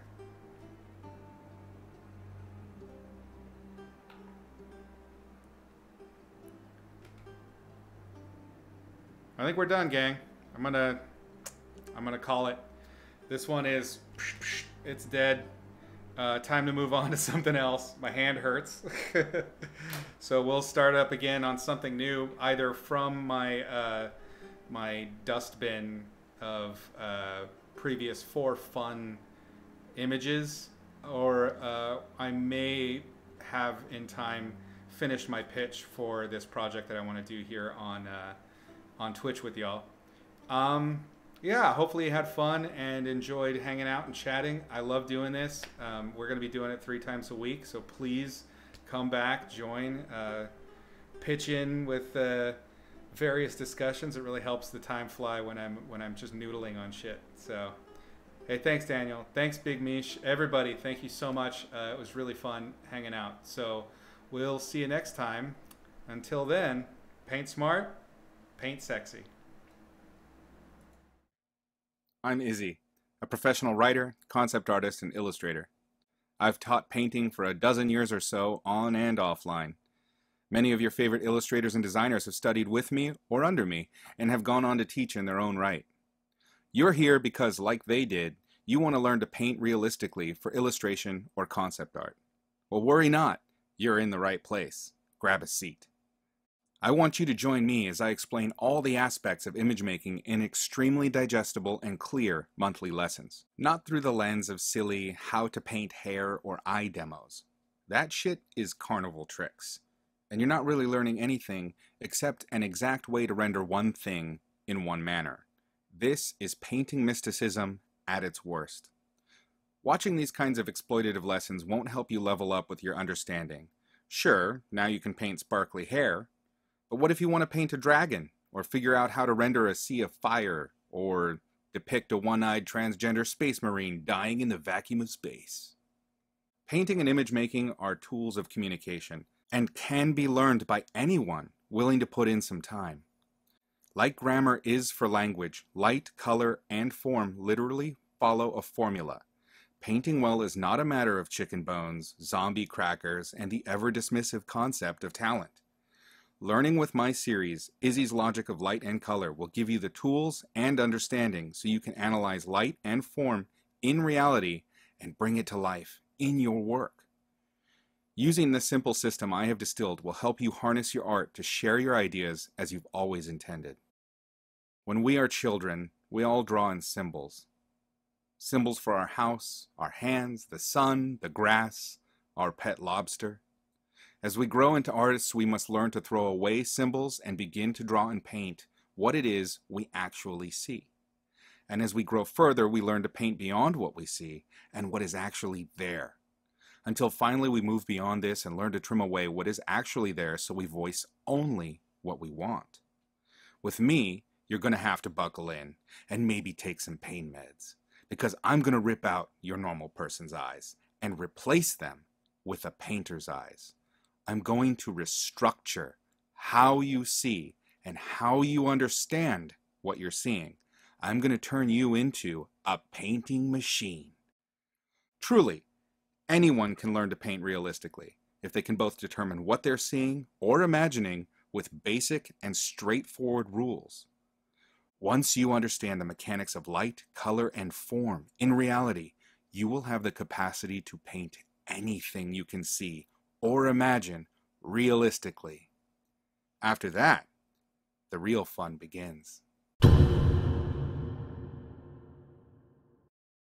Here are some of the ways you can join me and master the logic of light and color. The very first lesson of my series is totally free on my YouTube channel. In that lesson, I give you the 3 primary rules of light that are the very foundation of painting and understanding light itself. If you do nothing else to make your painting mastery easier, at least watch this amazing little lesson. It will do more for your basic understanding of light than just about any tutorial you can find. When you're ready to get deeper and you feel like you have those first rules figured out, allow me to utterly blow your mind with the next episodes available on Gumroad and ArtStation. As we go deeper into the rules underlying the logic of light and color, I carefully and simply explain important and interesting elements. From beginner to pro, there is an amazing amount of information available. Each concept has been distilled into the clearest explanation you're likely to find anywhere.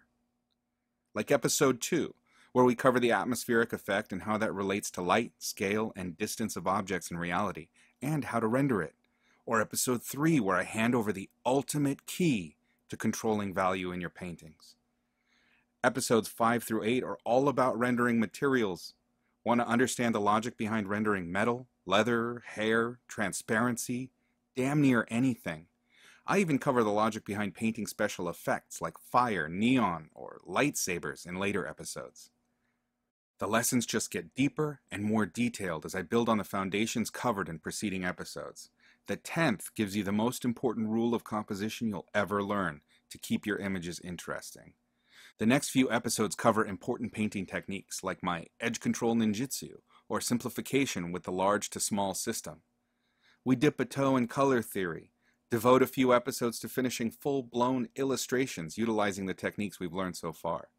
Some episodes, like the lighting game or Advanced Exercises 1, the shirt, present cheap, valuable, and practical exercises to give you explosive growth in your development. Episodes 22 through 25 cover painting and illustration, just like I do for Magic the Gathering, from assignment and inception to signing the painting at the end. Each one is full of tips, knowledge, everything to make working as an illustrator easier. Did you enjoy learning how to paint basic materials? Metal, wood, and such? I got 3 whole episodes devoted to the intricate logic behind painting different kinds of skin. After that, more lessons devoted to pumping life into your portraits and original methods for accurately drawing faces out of your head. From fundamentals to photo bashing, Gumroad and ArtStation have every lesson I create available for purchase a la carte. But here's an even better way to learn with me. Stay current with my latest lessons on Patreon for the lowest price available. Monthly support gets my student that month's lesson, a critique or paint over of their finished work, a discount code for 25% off the entire Gumroad archive, and access to the Logic of Light and Color Discord community, where we plan future lessons, share knowledge, and learn together as a team. The absolute best method is to join my Patreon classroom at the Student Plus tier, where you'll get everything I just mentioned and a free episode from the archive every month to accelerate your mastery at your own pace. You've decided to take control of your painting and master Izzy's Logic of Light and Color. Now it's up to you to choose the path that's best for you. I'll see you on the flip side. Paint smart, paint sexy.